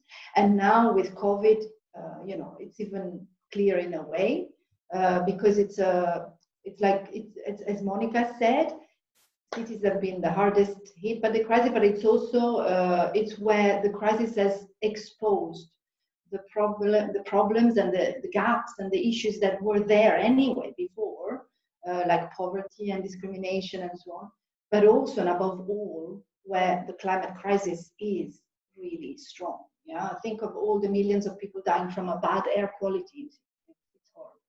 So that's just so the reasons we don't have to go back on the why more and better funding should reach cities. That's crystal clear. Now, one thing I would like to say is that we should never forget where we come from, because we come from far, in the sense that we've seen the urban dimension in EU policy and EU funding increase. Yeah, in the last couple of decades, it has increased. There is no way about it. We have seen it in cohesion policy. Monika mentioned Han in already 2007. From there onwards, 5% of earmarking for strategies, urban strategies, was already an innovation, the innovative actions, more mainstream money in operational programs. If you ask the Commission, they will come with the billions and billions that end up in cities. So on this period, fine, we can count on 6%. We've asked for 10% also, thanks to the Parliament, but I don't think the European Commission thinks that this is possible, and it's worth fighting with the member states about it. The money for innovative action could definitely be more, because the cities are using it so much and benefiting so much from it. It's a very good model for EU funding. But there again, it's not considered worth, because what's 500,000? What is it? So it's really not enough. But okay, again, we come from far, because other programs in the last years have recognized the importance of cities, and I'm thinking of the framework program, H 2020 on its own, with many DGs behind that have reinforced the urban dimension. I'm thinking of DG Environment, DG Move, DG Home. They're all good examples with whom we are working to help us. But if we want to improve and go even further, especially now that the crisis that is ahead of us is going to be so big, for me the main barriers I see today are mainly two. One, it's the one that again I've repeated many times. If the EU doesn't have an ambitious and coordinated approach to urban in its overall political strategy, it will not really fly. At the moment, I don't think that the Commission, for instance, doesn't see the role of cities as a crucial enough, politically high enough element for delivering its key priorities on the ground and to make the European Union meaningful for European citizens. It's not, I don't think it's recognized enough. They see cities as one of the many actors. It has heavily increased the possibilities for cities to benefit from EU funding, all you want, all these kind of things. But it's done it without a clear political strategy, ambitious strategy, coordinated political ambition. You see what I mean? It's always like saying urban, it's national, leave it there. The Commission can do whatever they can in their remit, like a one-stop shop that the DG Regio has very kindly established, or the urban agenda effort, which has tried to improve the governance and put cities at the table. But still, actions and funding, therefore, towards cities remain fragmented.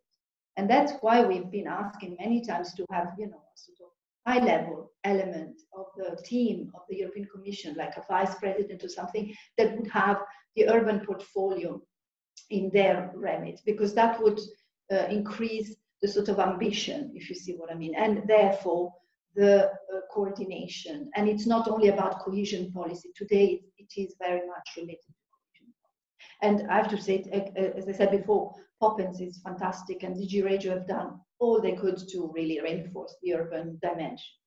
So the first one is really that for me. If we don't change that, and the urban agenda was like something that gave some hope. We had in the Regi Committee some members of the European Parliament that helped pushing that. But yeah, today for me that's kind of lacking. The second element is the member states, and this we know. So EU funding needs to be channeled where it is most needed. Now, if you look at the Recovery and Resilience Facility, it's all directed to member states. So what we want to improve is this principle of partnership and multi-level governance in the whole regulatory framework. This is lacking. If we don't change that, nothing will change. You know, if we don't have a local dimension in the European semester process that is able to assess the urban needs and the local investment gaps, you know, nothing will arrive. Nothing that is really meaningful for cities will arrive at the local level. You know, so it's really about this sort of governance again, and the reference for involving cities in the processes, in the European semester, in the, you know, in the application of, in the implementation of the Recovery and Resilience Facility, for instance, in the national recovery and resilience plans. Therefore, there needs to be a very strong reference. And yeah, so it's really important, because if we don't do that, even the deployment will be slower and will not have an impact at the local level. That's really, it's really most urgent, even more urgent now than before. So if you look at, this is the more general, so it's really like the principle of partnership. Then if you look at more specifically the cohesion, you know, package, which is fantastic because it's been increased and so on. I think that's very much to welcome, but we need to make sure that the, you know, the urban element can be as strong as possible. Yeah, that's not guaranteed, and that will depend again at the national level and the management and the managing authority level. The Commission will tell you we can't do anything about that. So, for instance, they have, the Commission has proposed a more flexible approach to the thematic concentration on the policy objectives. I don't know if you've seen that, which will help, for instance, you know, to help the tourist sector, the cultural sector, which is very good. But this should not jeopardize, you know, the earmarked funding for urban areas. So we need to make sure that we still have minimum 6, if not, and if even possible, 10%. So we have to make sure that that stays very much. Yeah, I don't want to take too much time. So it's really these two elements. It's about having an ambitious approach about the Commission and you know, tackling the member state level, which is, I think, the bigger barrier. Now, you mentioned the mission on climate neutral cities, so establishing 100 cities that are climate neutral by 2030. I'm not talking about cities as such, but maybe districts, because that's easier for 2030. Since 2030 is tomorrow, it will be very complicated to have a city like Budapest or Vienna go climate neutral by 2030. It's impossible. But the mission is an opportunity, again, to have an integrated vision by the EU. And therefore, if you have an integrated vision, you have also a strategic, how do you say, mirroring in the funding. And so that's why we propose, if a city needs to be transformed, you know, in a systemic way to achieve climate neutrality, then it will need all the different funding and all the different possibilities that the EU, the national, the private, the local can offer to help achieve climate neutrality. So it's really, for me, having this double element of integrated vision on urban, because if we just go on with sectorial approaches, it will make it even more complicated. And so how can we tackle the national level to make sure that now in this new phase of the recovery plans, the partnership principle and the involvement of local authority can be better recognized? Because I think at the end of the day, if we get it right in cities, like Hahn had said, I really always like to quote Commissioner Hahn, if we get it right in cities, we will get it right for Europe. So it's really about trying to convince everyone that that's the case. But okay, there is so much complexity in terms of political differences, bureaucracy, and so on. So it is a mission in itself. But I mean, we will never stop believing it. We will never stop fighting for it. So whatever ally we can get from all the, you know, all the corners of the EU institutions, and I know that in the Parliament we have a lot of friends, but also in the European Commission. But I find that the Council is the most difficult. So yeah, I hope I've not been too long. Thank you very much, Annalisa, for these ideas and insights. I think it's very important. And we have Bernd Voss with us. He's back from the other event he's participating in parallel. So I give the floor to Bernd to give us insights from the perspective of the Committee of the Regions. Bernd, it's you now.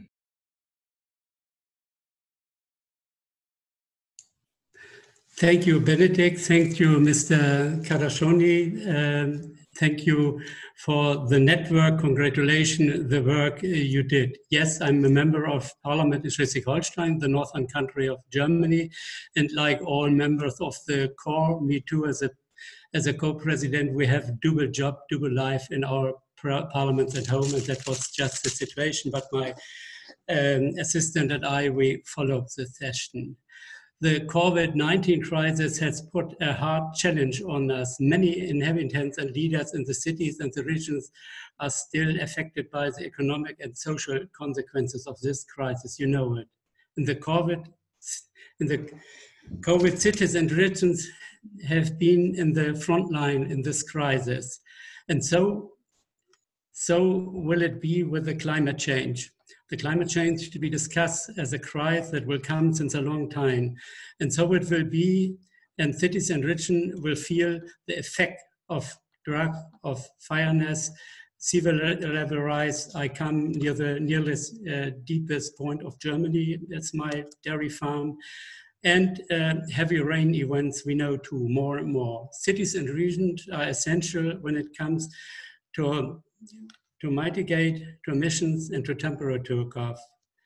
They provide areas for windmills, PV, photovoltaic, solar, terminal panels. They are providing and financing tenders for sustainable public transports, new heating system, and sustainable buildings will shape their appearance. I think I see it all in my region, and I see it in the big town in my near in Hamburg, especially in rural areas. Pioneers run citizen-owned wind solar parks. They share the revenues from the sale of renewable energies and help to fund public infrastructure from this income. Often those regions also pioneer in the processing of renewable sources to direct electric mobility, producing of green hydrogen and use of excess heat as feedstock in zero-emission heat grids. Cities and regions are key to a net zero circular economic. For COVID, we mainly succeeded to bend the curve of new infections, which has saved millions of lives. To reach success in climate change, time is very, very short. In only 8 years busyness as usual, we should have hit the budget for 1.50 degrees warming all over the world, which put not only coral reefs, polar bears, but whole states and international security at severe risk and bring us close to dangerous ecological tipping points. So we must leave the current track towards 3.32 degrees warming until 2100 as possible, as fast as possible. The MFF and current recovery plans must help cities and regions to take strong, wild action. Direct funding for green investment, stimulation, rural city development would not only bring job resilience and value added to cities and regions. Direct funding for LRA would bring urgently needed acceleration to climate solutions. Regarding the latest communication of the EC towards the roadmap of green hydrogen, I would like to underline the role of decentralized applications. You know, we all often speak only about big industrial complex in that way. Decentralized renewable energy production will electrolysis bring opportunity to use excess heat for heating the houses, for electrolysis and save fuels, and for all the heating sectors. It's very, very important to have renewable energy. That's a big, big area we have to work on, not only electricity and mobilize. And there I see that we have to have a look what's possible for small cities, for big cities, and for regions to use all the things we have and not to put so much heat into the atmosphere. In my region, Schleswig-Holstein, it happens, all the things happen, but it's like in the region with coal, who runs very early in a new thing. It's in a problematic positions like regions who are very, very in the backyard like a coal region. So renewable energies can be used locally in the three sectors: electricity, mobility, and heating. And I think that's a very important point for the cities, because there we can use it very, very effectively. When it comes to the implementation, we should not relieve the member states from their responsibility. On the other hand, direct programs between EU and LAR would help to simplify and accelerate the implementation. When I see 2 points in my region, we have a program, we try a program with stations for electric cars. We're waiting more than 1 year that we can work with it, because it's a long way until it works. There are so many levels. A direct level should be much quicker. And another thing, we have an ITI program. We take part in ITI program. It's a part of EFRE for sustainable tourism, and it nearly doesn't work. We have a lot of people who work there from the local, from the cities, and try to have good ideas and present good ideas, but it's too far away, and there are too much levels between, and that stops it and makes people tired of working for change and waiting so long for the good projects. In our view, it would be good if 10% or more of the EFA funds would be provided direct access to the LRA. I think that's not too much. I think that's important. That's an important part, that the cities, that the regions can work and can work official in their situation they have so far at home, and they know how to be carbon-free best when they can work on their position. So fully support your paper. In particular, the experts' proposal for the horizontal program to fund 100 cities going climate neutral until 2070 highlights the importance of local actions and the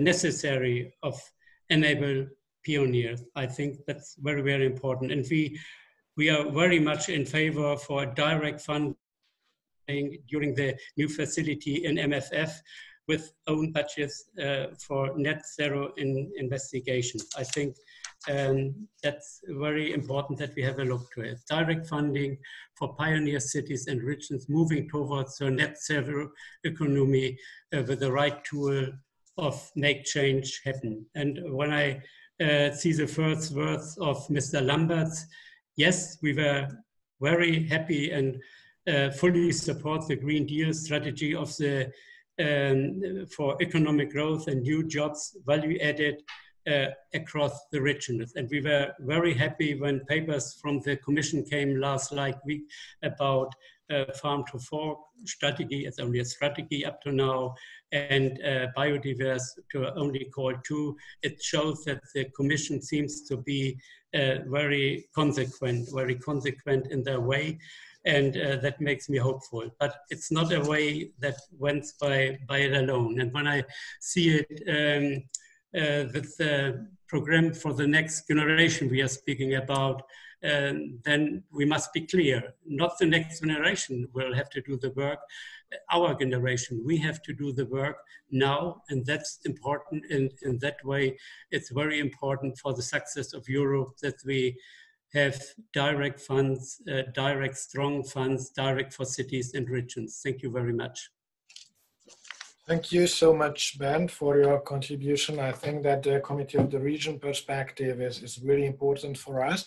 But also there is a very important perspective, and that is the incoming German presidency, as most probably the final words about the next MFF will be told during the period of the German presidency. So I'm extremely happy to welcome Katharina Erdmenger from the permanent representation of the Federal Republic of Germany, who I would like to ask to give his presentation or insights or views on city funding in the next MFF.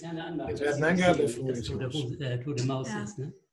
Yeah, thank you very much, and thank you very much for the invitation to participate in this really interesting discussion.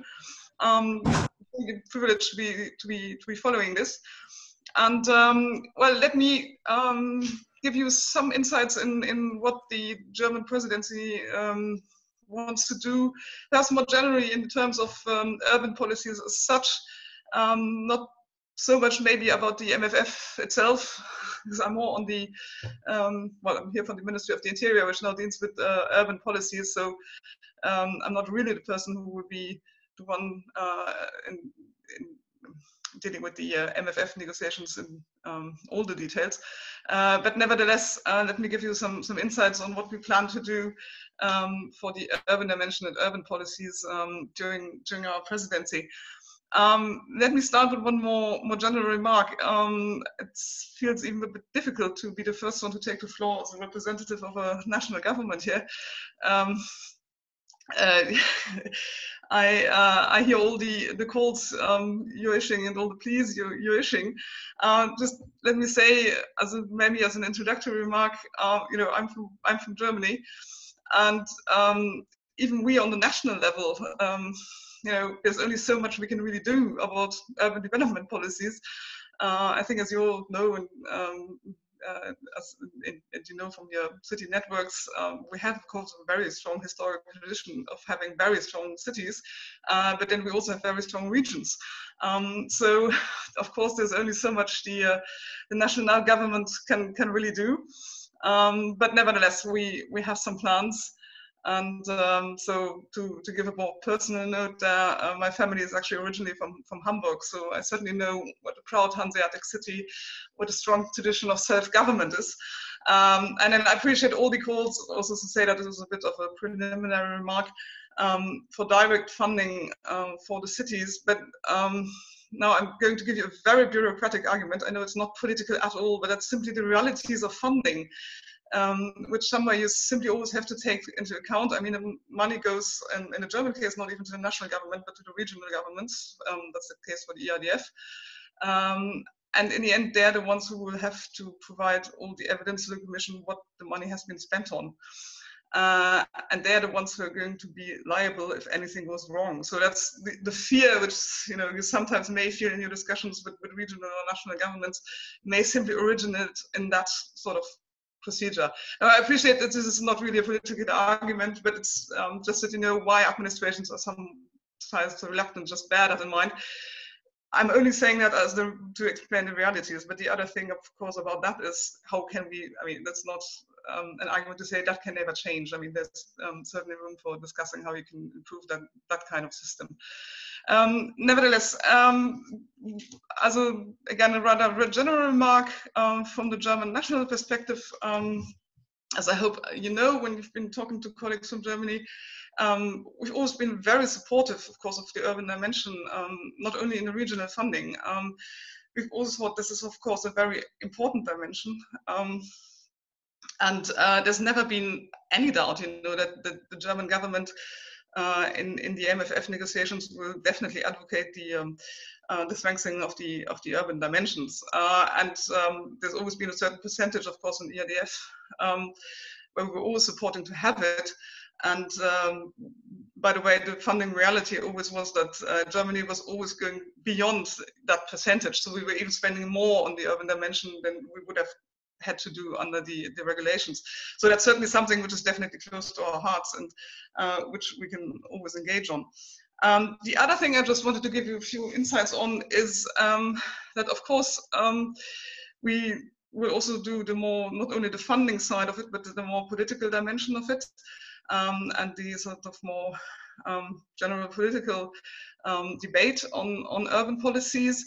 And I suppose you all know that we're working very hard on actually rewriting the Leipzig Charter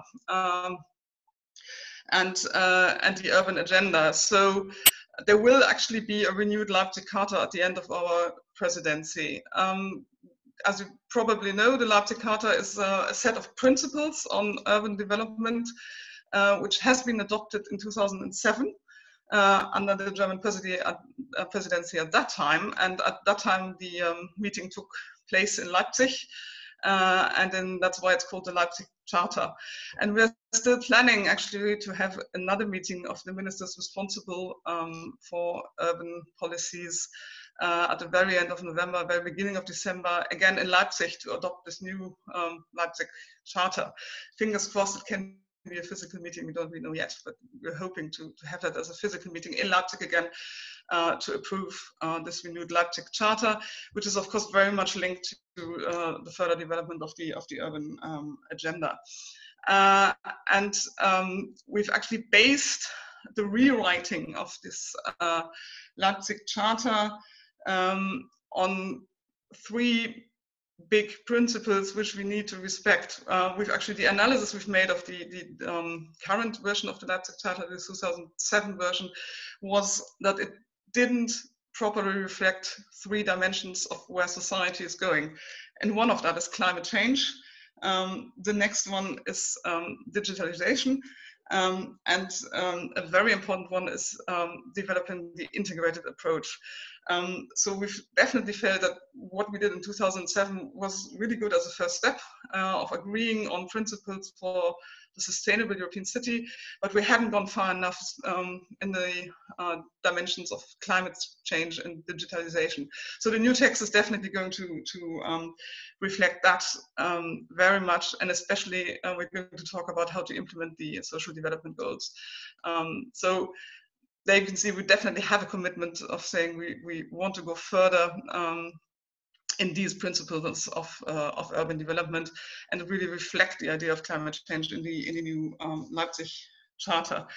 And the text is going to circle around 3 dimensions of city development. It's going to be just city, it's going to be green city, and it's going to be the productive city. And I think you can see from this that we're really trying to go further in this idea of a sustainable development of cities and of an integrated approach. That's something which we really always try to emphasize very much, to say, and a city is a living urbanism, is a living organism. And what you need in there is really the interaction between all the actors involved, with all the stakeholders involved. And of course, you need to think cross-cutting and to see this city as a living organism. And we strongly believe that the current crisis has shown so dramatically how important cities are as a living space for the citizens. I mean, if you even can't leave a city, it becomes more and more important to have all kinds of services, of course, also in the digital dimension, to have access to infrastructure, and to simply have cities where you can breathe. So of course the green spaces have played an essential role at the moment. So that's where we're really heading, to say, you know, we need this integrated approach, and this idea of making the city an attractive place to live at. But then also to say this kind of spatial approach, and say the place-based approach, and say what is it a city needs, also depends very much on the surrounding areas of the cities. And that's also one dimension we also want to develop a bit further. That's this idea of saying a city is an organism, but it's also connected to the territories around it.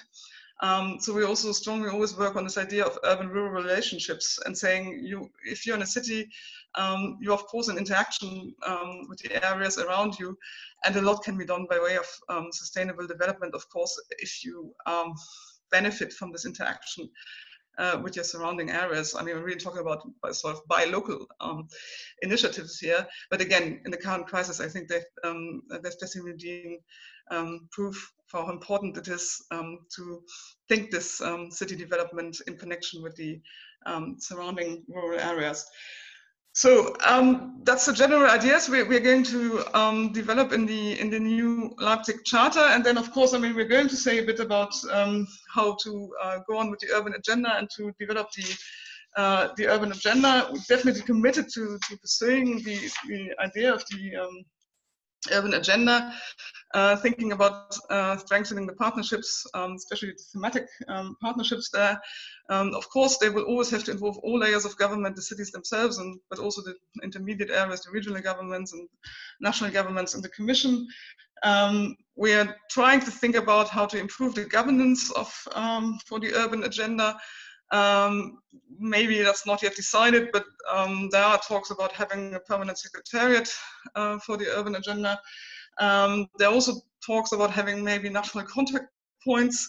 And one of the tasks of these contact points actually would be to be able to advise on funding possibilities. Of course, the information of how you have access to funding is very, very important for cities. And so these are, I mean, it's not all decided yet, but these are ideas we will be developing as we go along and finalize the text of the Leipzig Charter, and then talk about how to put it in practice by way of the urban agenda. So that's where we want to go to make it easier for cities to access the various forms of funding. I particularly like, Benning, what you were saying in your presentation about if you want to access funding, it's not only about the urban dimension in the ERDF. There are a lot of programs around where you could actually, as a city, apply. And I really like the approach of saying there's a lot of money around, and especially, of course, with the new MFF, there will be, and the recovery funds, there will be a lot of money around, and it's essential as a city to be aware of that and to see where you can actually find sources. I particularly like actually that you were mentioning the Connecting Europe facility. You, as a city, maybe you wouldn't think about that as a first possibility for funding, but if you actually think that as a city you are somewhere on a big European corridor, and you're part of these big European connections, then that's also a dimension of the city. And then actually asking for money from the Connecting Europe facility might actually be a good idea for your infrastructure. And then again, improving the infrastructure might also be beneficial again for your CO2 emissions in your city. So I really like that approach of saying there's a lot of possibilities around for cities, and it's actually very important to be informed about them. Right, I think I'll leave it at that for now with a view to the time, but thanks again for being able to participate in this discussion. And if you remember that, as a German national government, we're definitely trying to do something about this urban dimension during our presidency under the somewhat more difficult circumstances, then I'm happy about that. Thank you. Thank you so much for this very interesting contribution, and I'm really happy that you mentioned also the Leipzig Charter, because I think that it's an important, and we have a question regarding the Leipzig Charter, and we are aware of the fact that the German presidency has as a project renewal the Leipzig Charter. It's an important thing for us. But now, last but at all not least, I would like to give the floor to Mr. Poppins, Deputy Director General of DG Regio, to give us an introduction how the DG Regio and the European Commission has a look on urban funding, cities, access to European funding in the next MFF. Where are you at the thinking of those issues, and how do you prepare yourself for the coming discussions with the legislators? Mr. Poppins, the floor is yours.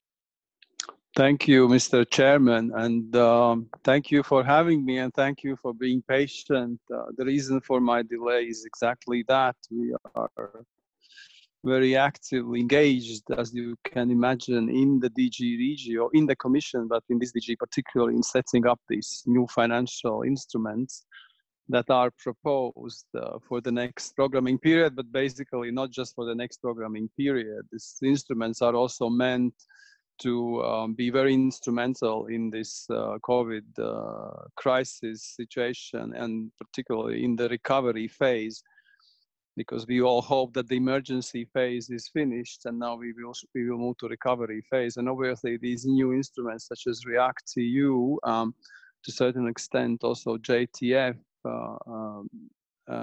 they will play a very, very, very important role, and we are trying to start setting them up in parallel, waiting for the decisions from co-legislators, because this is very important to know the concrete parameters. But today I'm supposed to talk, I think, about cities and what funding will be available for cities in the years to come. And this is, of course, the topic which is close to my heart, because I've been dealing with urban policy in this DG for close to 9 years. And just to follow up on what previous speakers said, our German friend, is that we also look forward very much to the German presidency. We still hope that the plans for Leipzig Charter and the revision of EU urban and territorial agenda will be one of the priorities for German presidency, because we know that obviously this the having an agreement on the MFF and the future programs or budget and budgetary programs from EU is of course a priority for everybody. So on both of these issues, we of course are working very closely together with the member states, and particularly with the presidency countries. So provided that there is an agreement, of course, of the MFF, we can also start more actively and preparing our programs. Of course, we have been engaged with member states already and our managing authorities everywhere in member states and regions to discuss the new set of programs, of cohesion policy programs after post-2020. And there we have tried, as I've spoken before, we have tried to streamline, we have tried to pick up the elements which we believe make sense, which is continuity principle, at the same time to make our programs more simple, I mean simpler. So simplification is a key word.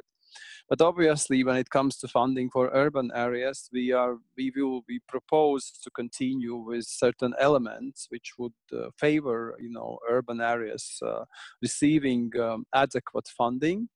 At the same time, knowing that, even under thematic calls and thematic priorities, urban areas are the ones who benefit a lot.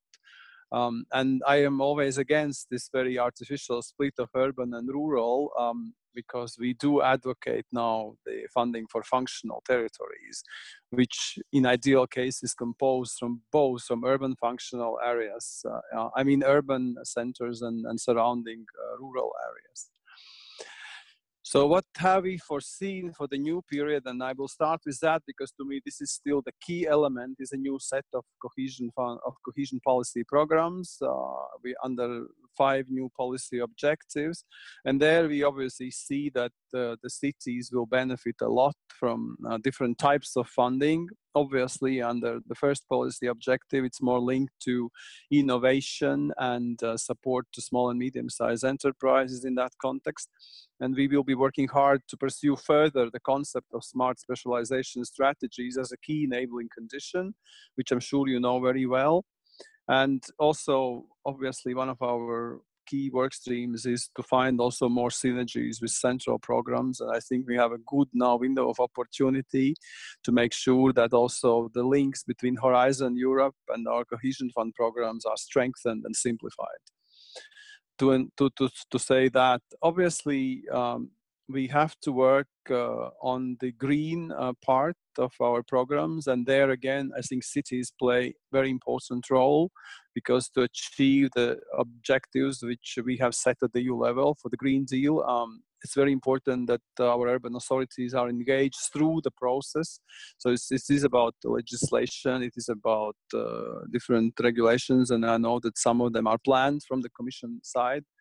But it is also about channeling the right funding through our policy objective 2, and also in future Just Fund.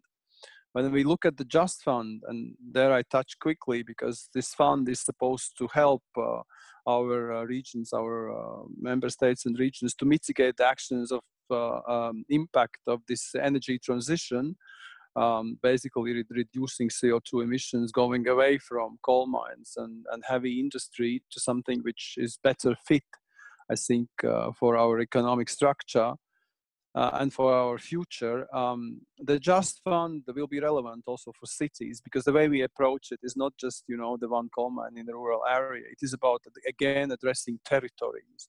And I'm very happy that at the core of the Just Transition Fund, we have the one key enabling condition. It is a territorial transition plan. We are negotiating now with many member states and regions, because the reform DG has launched already the assistance call to produce these plans, and we will need to come quickly up with an agreement which territories we are covering. And I'm sure that within those territories, urban areas and cities will play an important, very important role, because I only see this economic diversification of those regions, which will need to go through a very deep energy transition, is in close cooperation between different areas, rural, urban, and only together by looking at these territories as such, I think we can achieve the right effect on our people. They can maintain jobs or get new jobs, and also the sustainability of life will improve. So I see that cities will play an important role under our policy objective 2, and in future also about our Just Fund.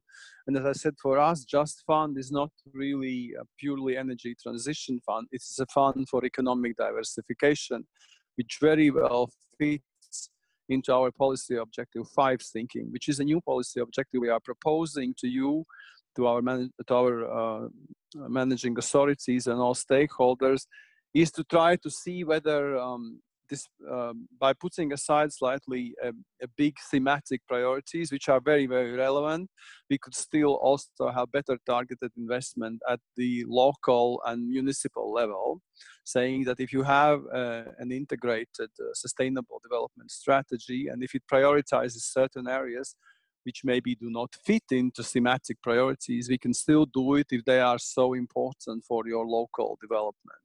Obviously, it's in the context of a very important discussion between stakeholders. The preconditions are a strategy and the real dialogue between different levels of governance.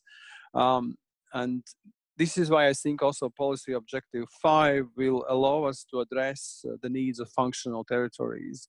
We would like to see the PO5, the money which will be allocated under this policy objective, to really support the establishment and governance and then the functioning of functional territories, because we cannot afford that this policy objective is abused and is simply an envelope for each local authority. There are other principles, it's a different thinking we want to attach to the funding for this policy objective.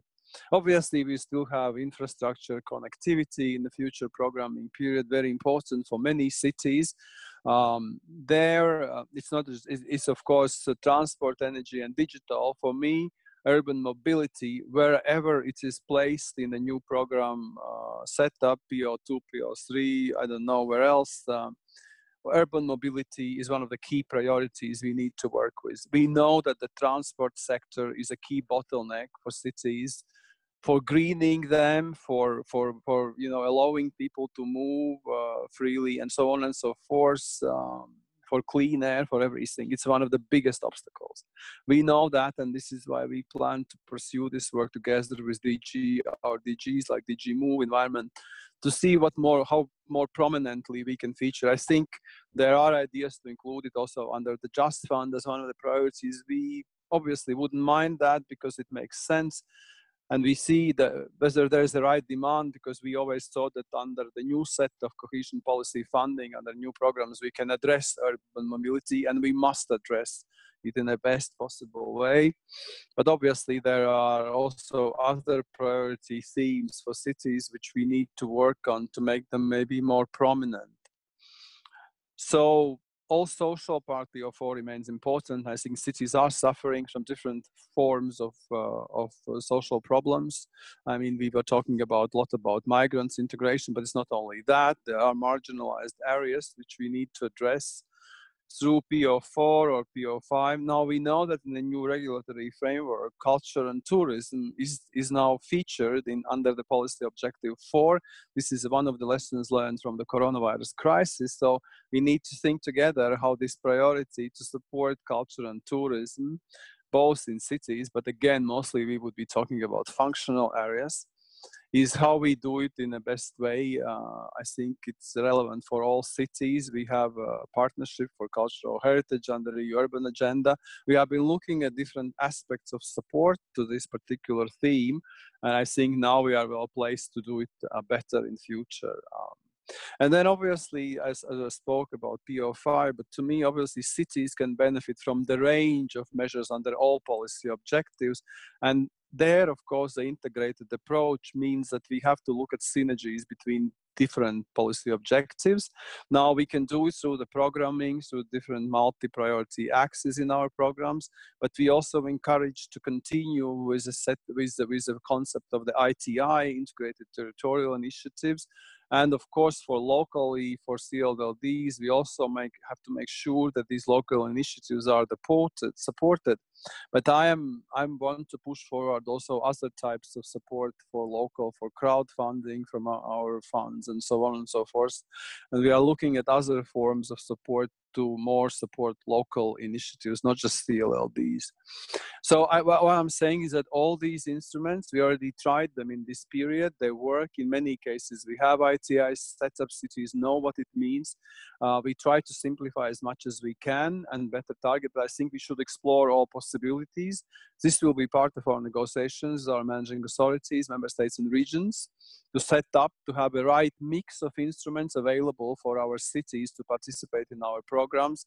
And there I would, of course, rely and count on the cities being very active part of our dialogue.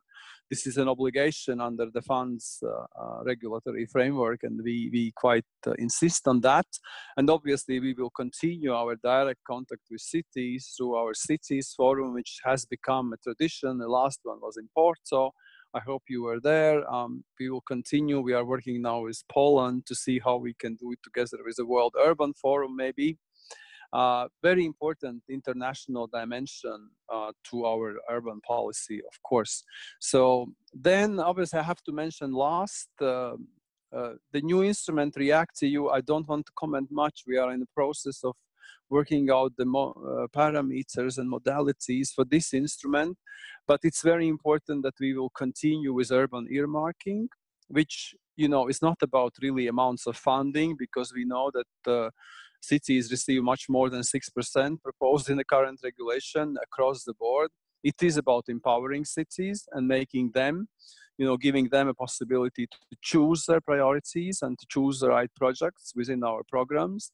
But we are also proposing the new European Urban Initiative, where we streamline all the support that there is under one instrument. So it will support innovative actions in cities directly, as we do it now, and we have 75 cities already benefiting from this instrument, and we want to capitalize on that.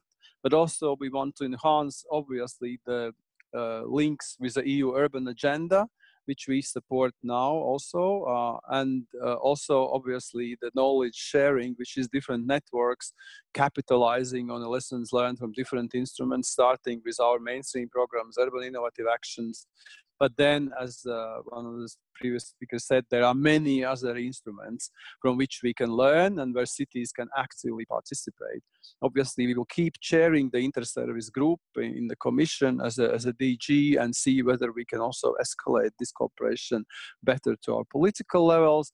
But certainly we will actively, we would really like to have active feedback also from cities constantly, whether their needs are correctly addressed through our mainstream programs, cohesion fund programs, but also through our central instruments such as Urban Innovative Actions and in future European Urban Initiative. So I should stop there, because unless you want me to talk more, but I can assure you that in DG Regio, we are friends of all territories, obviously. We are looking forward to new EU territorial agenda.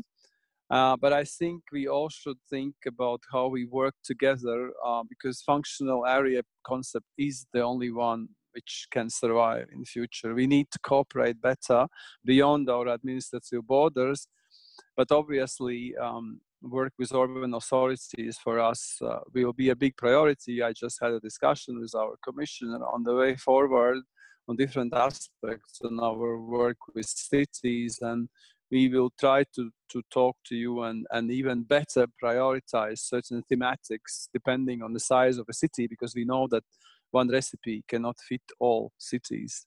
You are very different, and so we recognize. So thank you for having me today. I'm happy to answer some questions if you have. Thanks. Thank you very much for this very insightful contribution and full of important information. We have a few questions. I think that perhaps there is one directly to Mr. Poppins. The others are more general, so any of the panelists could answer the questions who feel that has some reactions on the question. So first I will start with the question directly to Mr. Poppins. The question is that it says that the question here is not only for cities to have more EU resources, but also have direct access to EU funds. Do you see new opportunities for this in the new programming period? Comes from Katalin Halmai, journalist from Hungarian newspaper Népszava. You should unmute your micro.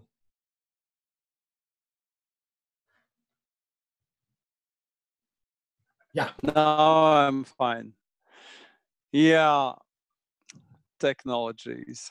It's a good question, and obviously we discussed a lot this question in Porto, in our cities forum. It was raised quite prominently that the fact that cities would like to have more access to our direct programs from the EU, which are run by the Commission or entrusted entities.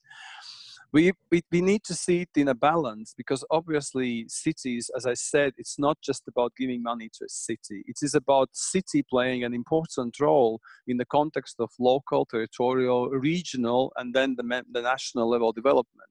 Cities are key part of this development. And we cannot just take out the city and say, now, okay, you will receive direct funding from EU budget. From the EU budget and from ERDF and Cohesion Fund and ESF, Cohesion Policy Funds, we try to really support this broader view on territories. And this is something which is very important. It is new. And within that context, of course, we want to give more say to relevant urban authorities who have capacity to produce good projects. And this is why I think the key for us is to work the model within the mainstream programs under the fact that we need to have 6% of funding going directly to cities, which we continue with. There, obviously, we have to make sure that the cities do have a say on getting access also to the shared management programs. Okay, and I think that is the biggest challenge. When it comes to direct funding, this is why we introduced Urban Innovative Actions. Urban Innovative Actions is also funded from the cohesion policy, but that's a direct instrument, and there cities can come with their projects, and I would like to encourage everybody in future also to come back to try to apply to this instrument, because obviously it's a success story, because we have very good projects funded from that instrument.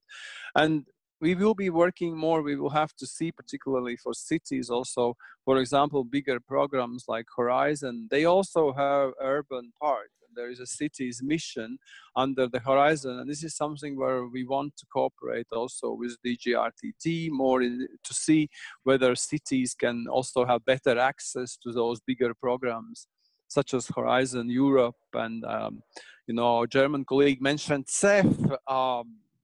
I don't know. CEF is really a program which covers mostly transnational connections. I mean, trans-European connections.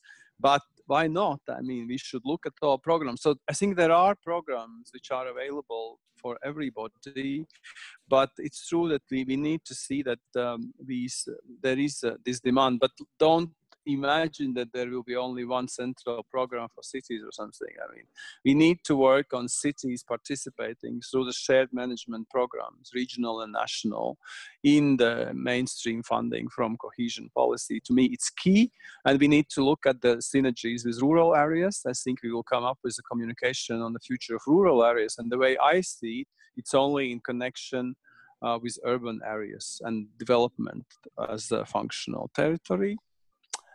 And we will keep supporting cities, obviously. We have also with EIB the Urbis initiative, where cities directly can go to EIB, get the assistance, and we will try to link it in future with our Jasper's assistance, so that cities, when they have ideas about good projects, on whichever instruments they are covered, because let's say EIB also has very good instruments available for cities, that the cities can get adequate assistance to prepare these projects and actually get the funding for them.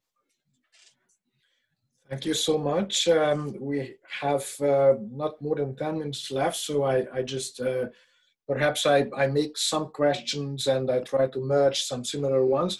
One is exactly about the issue, Mr. Poppens, you mentioned that the participation of cities in the planning and application management of EU funds, that the partnership principle, how to make it more than just a ticking exercise for the members, and what can the European institutions can do to really enforce the member state governments to take it seriously, the partnership with the cities. Again, another question that the urban agenda, where the national contact points are appointed by the national governments, what about to include the cities in or to become national contact points, as they are really the ones who are interested in the urban agenda? So how the cities' participation in planning and applying and management of EU funds for cities can be strengthened. That's one of the questions, and I think that that's a question for all of the panelists. We have a question regarding the recovery plan, that how do you see that the recovery plan could be better fit to the needs of the cities. At its present form, it concentrates on the central governments. Yes, and we have one question about basic income. If what about creation of money like the basic income, which permit to eradicate the modern slavery jobs? I think perhaps it's quite not very closely related to the issue, but if you have any ideas on basic income, of course, I'm more than happy to listen to that. Perhaps these are the most important questions. Is there anyone who would like to start to answer to the questions? Just unmute your micro and you can start. Perhaps I could say a few words because I will have to leave you very soon, but I see that there are many questions related to recovery plan, for example. And there, obviously, we are working. Am I unmuted? Yeah, it's fine. Good. So I wanted to say that obviously we are now, I think we should focus a lot on the new set of programs.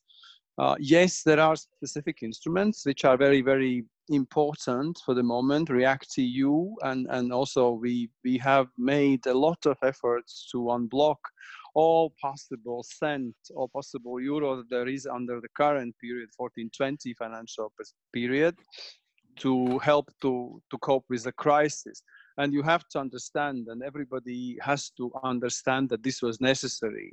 The way that we see it also here in the Commission is that the crisis has impact all across Europe to such an extent that we had to go away from some of the principles of thematic concentration, of urban earmarking, and flexibility. We had to introduce a lot of flexibilities because, in fact, not so much money was available. And we needed to make sure that the health system receives additional support, that SMEs across the board, be it in a city or somewhere in a rural area, that small and medium-sized enterprises quickly benefit from, support to the working capital, that the wage schemes for people to keep them in work, but needs to be done, and also vulnerable groups being there. So that needed to be done, and there's a limited amount. So I think for these years we have to focus on that. So also under React-EU, we have to see, and I think that clearly in our regulation, our proposal, it spells out the types of measures we would want to fund under React-EU.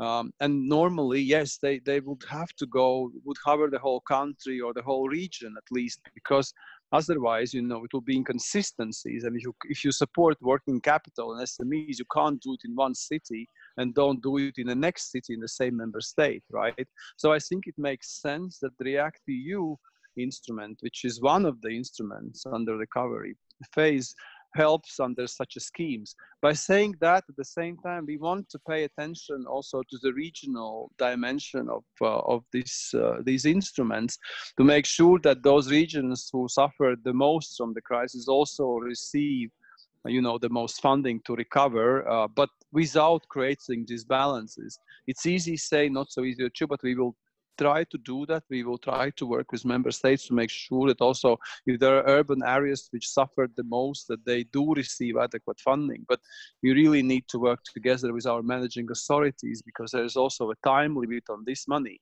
But for the medium and long term, I would really suggest that we focus on the all funding which will be available after MFF is approved for the set of our mainstream programs and territorial cooperation programs. And there, I think with cities, we have very good work streams established, part of it under the urban agenda, which is intergovernmental process.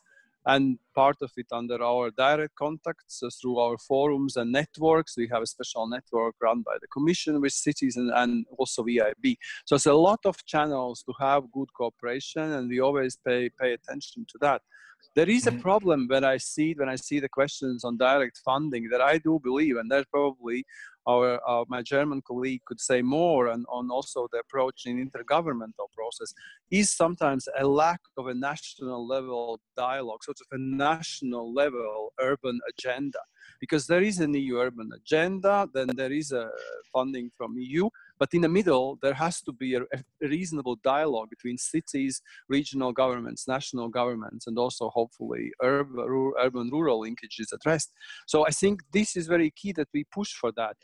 Zagreb city was asking how to access directly. Yes, we will dispatch our solidarity fund help to member states who suffered, but we have to do it at the national level. And I do hope that then, based on a dialogue with the city of Zagreb, the national government will, objectively give this funding, allocate this funding to the zones which suffered most from the earthquake.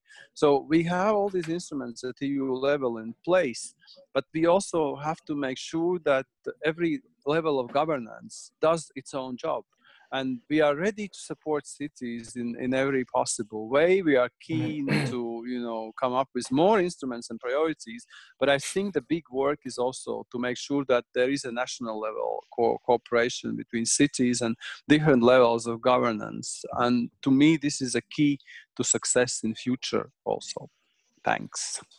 Yes, thank you. And Monika Vana signaled that she has a reaction to the basic income issue. And then Katarina Erdmenger also wants to contribute. Monika, it's you.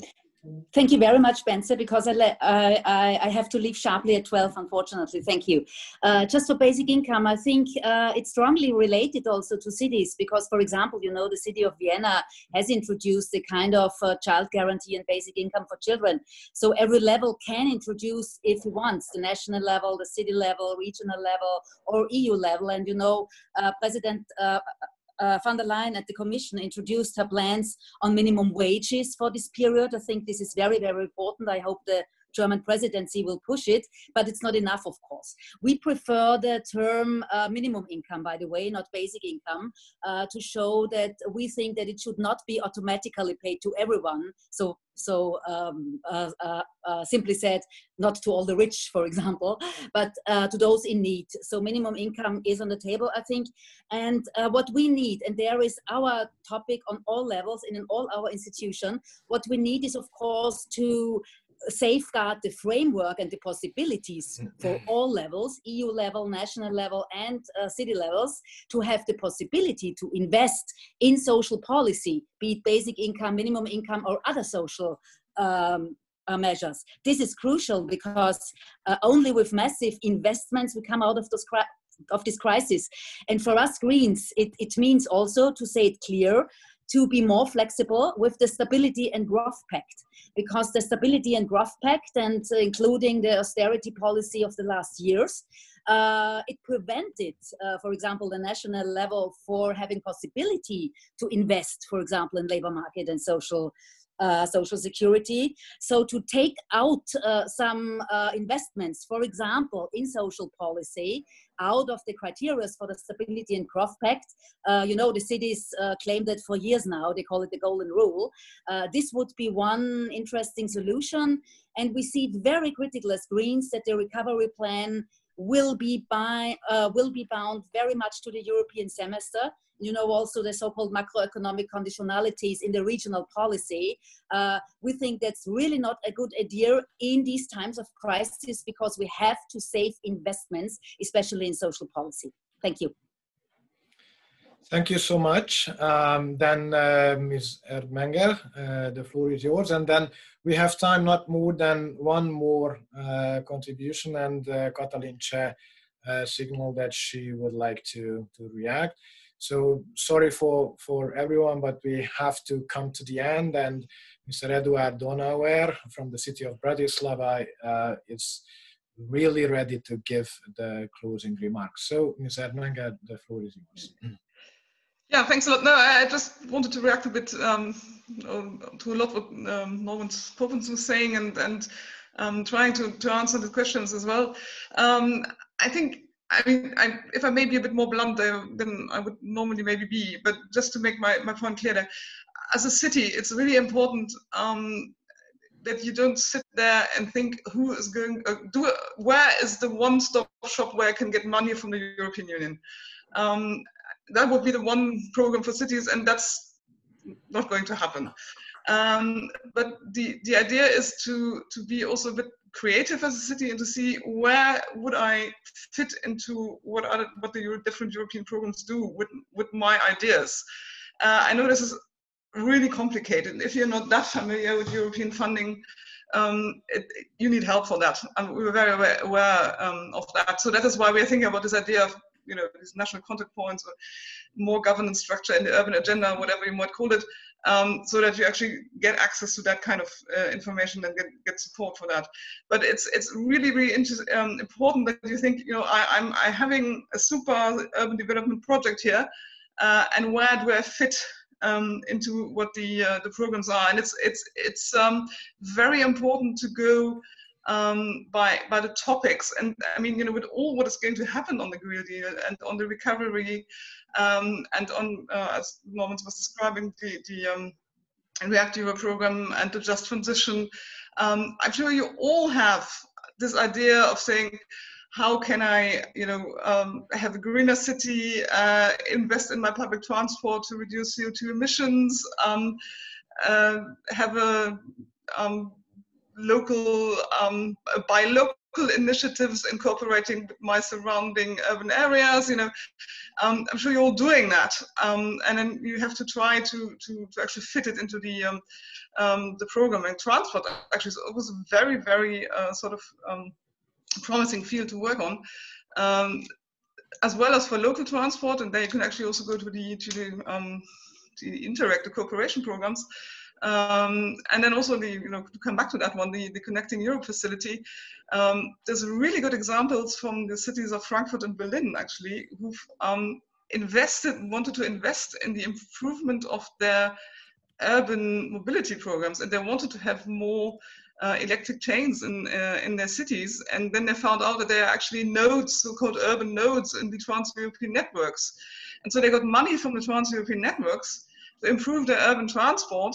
And by the way, it was also a greening initiative, because it was really investing in the electric trains in the cities, because that actually alleviated congestion on the urban networks. And then it's easier for the sort of Trans-European transport to get through if we have an extra track for the urban transport for the electric train. So that, all that kind of thing. I mean, I'm sure you're all working on a kind of initiative and try and fit it into the existing programs. And I appreciate this is a very difficult thing, so which is why I think, yes, indeed, that's why you need support. And as I said, that's what we're trying to work on.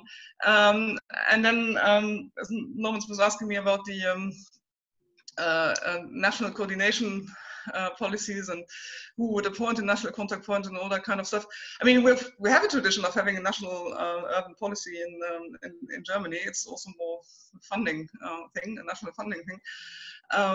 Well, you know, in our case in Germany, if we try to have a network with cities only, the regions would be eyeing us really suspiciously. So that's our complexity in Germany. But I'm sure you have all your complexities in your respective member states. But indeed, I mean, you know, I'm sure, again, every member state will have a nucleus around which you can develop that. And then if you try to develop European structures, certainly by that vehicle, you can also try and work on your national structure, because of course it's more easy to communicate on a European level if you have that kind of channel, I would say. But there again, I mean, you know, no one size fits all. Every member state has to find a way of doing it. And again, we, even from the national German government, we have a very not very strong position to sort of push that too much from top down. Anyway, just to give you this insight, that I really like you to understand that the art of European funding is not about sitting there and waiting for someone to come along and saying this is the program for cities.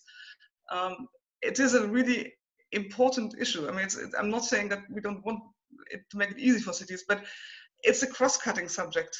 And if you think about a city again as an organism which is having an integrated development, then you have to also in the funding to be cross-cutting in your thinking and say, I have many topics I'm working on, and then I'm going to find the right way of funding. Of course, I appreciate it would be much easier if you could say there is money to support exactly that process of integrated development. But then again, there we have the ITIs, and you could see what you could do with that. Again, I know an ITI is a very complicated affair, but again, it's at least the idea behind it is to say we will give money to a city or to a certain territorial unit so that it can work on this integrated development. Okay. And then apologies also from my side, but I really also have to dash. Next meeting is coming up. Yeah. Sorry about that. I have to leave, but thanks again for inviting me, and I really enjoyed contributing to this debate and listening also to what the mayors had to say. That was really important for all that we're planning to do with the Leipzig Charter later in our presidency. Yeah, and then hopefully again it will be a physical one in Leipzig to talk about the new Leipzig Charter. Thank you, and bye-bye. Thank you for being with us, and I give the floor for a short comment to Katalin Cseh and then to Mr. Donauer. Yes, thank you very much. I will be brief because, well, we discussed so many things already. I just want to reflect, like, very shortly on Mr. Norman Popence's remarks. And here you said that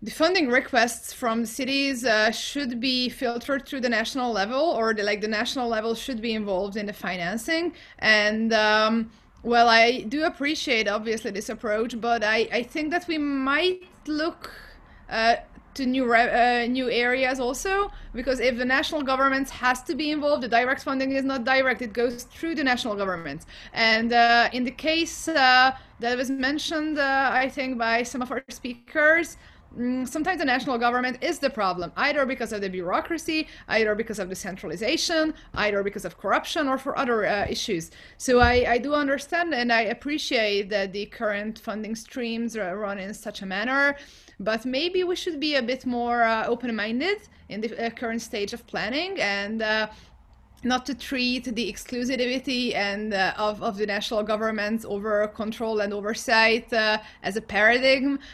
So I would just like to make a point to make direct fundings between Commission and regions or cities like really direct. And I think that we have lots of good practices to look into, to expand, because this is for me the solution for so many of the problems we addressed during this seminar. But otherwise, I would just like to thank all of you for this very interesting conversation, and I can't wait to indeed to have a discussion under normal circumstances as well. Thank you.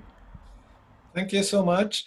And before giving the floor to Mr. Donauer, just two very short technical remarks. Of course, we will send all the materials, including the PowerPoint presentation and the position paper we prepared, to all the participants of this seminar, and feel free to use them. So no copyright, no, it's a copyleft approach to everything we prepared.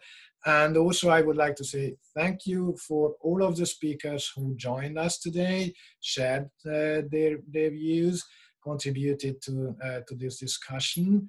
And I hope that we can continue this very fruitful conversation in different levels and fora, including the European Parliament and the Council discussions and the interinstitutional discussions in the coming days and weeks. And now I really give the floor to Edward Donauer, who is representing the city of Bratislava. Unfortunately, Mayor Valo was not able to join us today, but Mr. Donauer gives us a closing remark, some wrap up of the meeting, and perhaps we can get something from the Bratislava perspective of the question. The floor is yours. Thank you.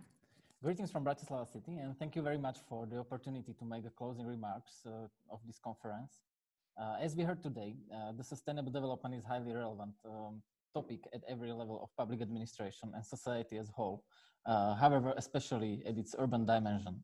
In the near future, we will have to be ready to accept many compromises in our lives and behavior, aimed this time not only at higher shared good, but also at the survival, if not that of ourselves, then that of the future generations to which we have a moral commitment. The expectation of endless growth is not realistic, and this illusion is being gradually abandoned. But every challenge also represents the opportunity to change and to reach a new equilibrium. European Union and its cohesion policy is significantly helping the public administration to strengthen its resilience to the new challenges, but the urban dimension needs to be fostered continually. Cities can be the key players in communicating and implementing European priorities and values so that citizens can understand and engage in them.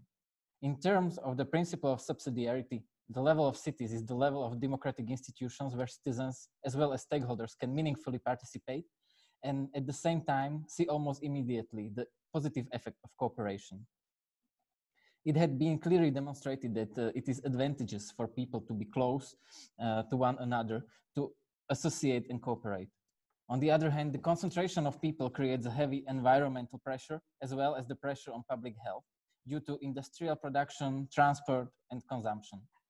To achieve an equilibrium between the advantages and disadvantages, or ideally to tilt the equilibrium toward the good of society, individuals and institutions must moderate their pursuit of own comfort and perceive themselves as part of a larger whole. This shift should be supported by the city's investments into the project, fostering the sustainability and resiliency of the physical urban space, as well as the social resiliency and institutional resiliency, which are equally important. The cities are today seen as the providers of services which ensure the satisfaction of the demands and needs of its inhabitants. But this concept is not sustainable in the long run because no public institution has the resources that are sufficient to maintain even the current status quo, not to speak the further development activities. In order to convince the general public of the need to change the way of daily life and to continue to increase the resilience of the urban environment, the great efforts and increased funding will be needed. However, to ensure sustainability, it is necessary to build partnerships, those between different levels of public administration on one hand, and opening up to partners from the private and civil sectors on the other hand. And the city must become a platform, a living ecosystem of individuals and other entities that understand one another, have shared objectives, and the ability to join forces in implementing concrete activities and projects. In this area, we must intensify our efforts to communicate the priorities and activities of the cities and to open up processes for partnership cooperation.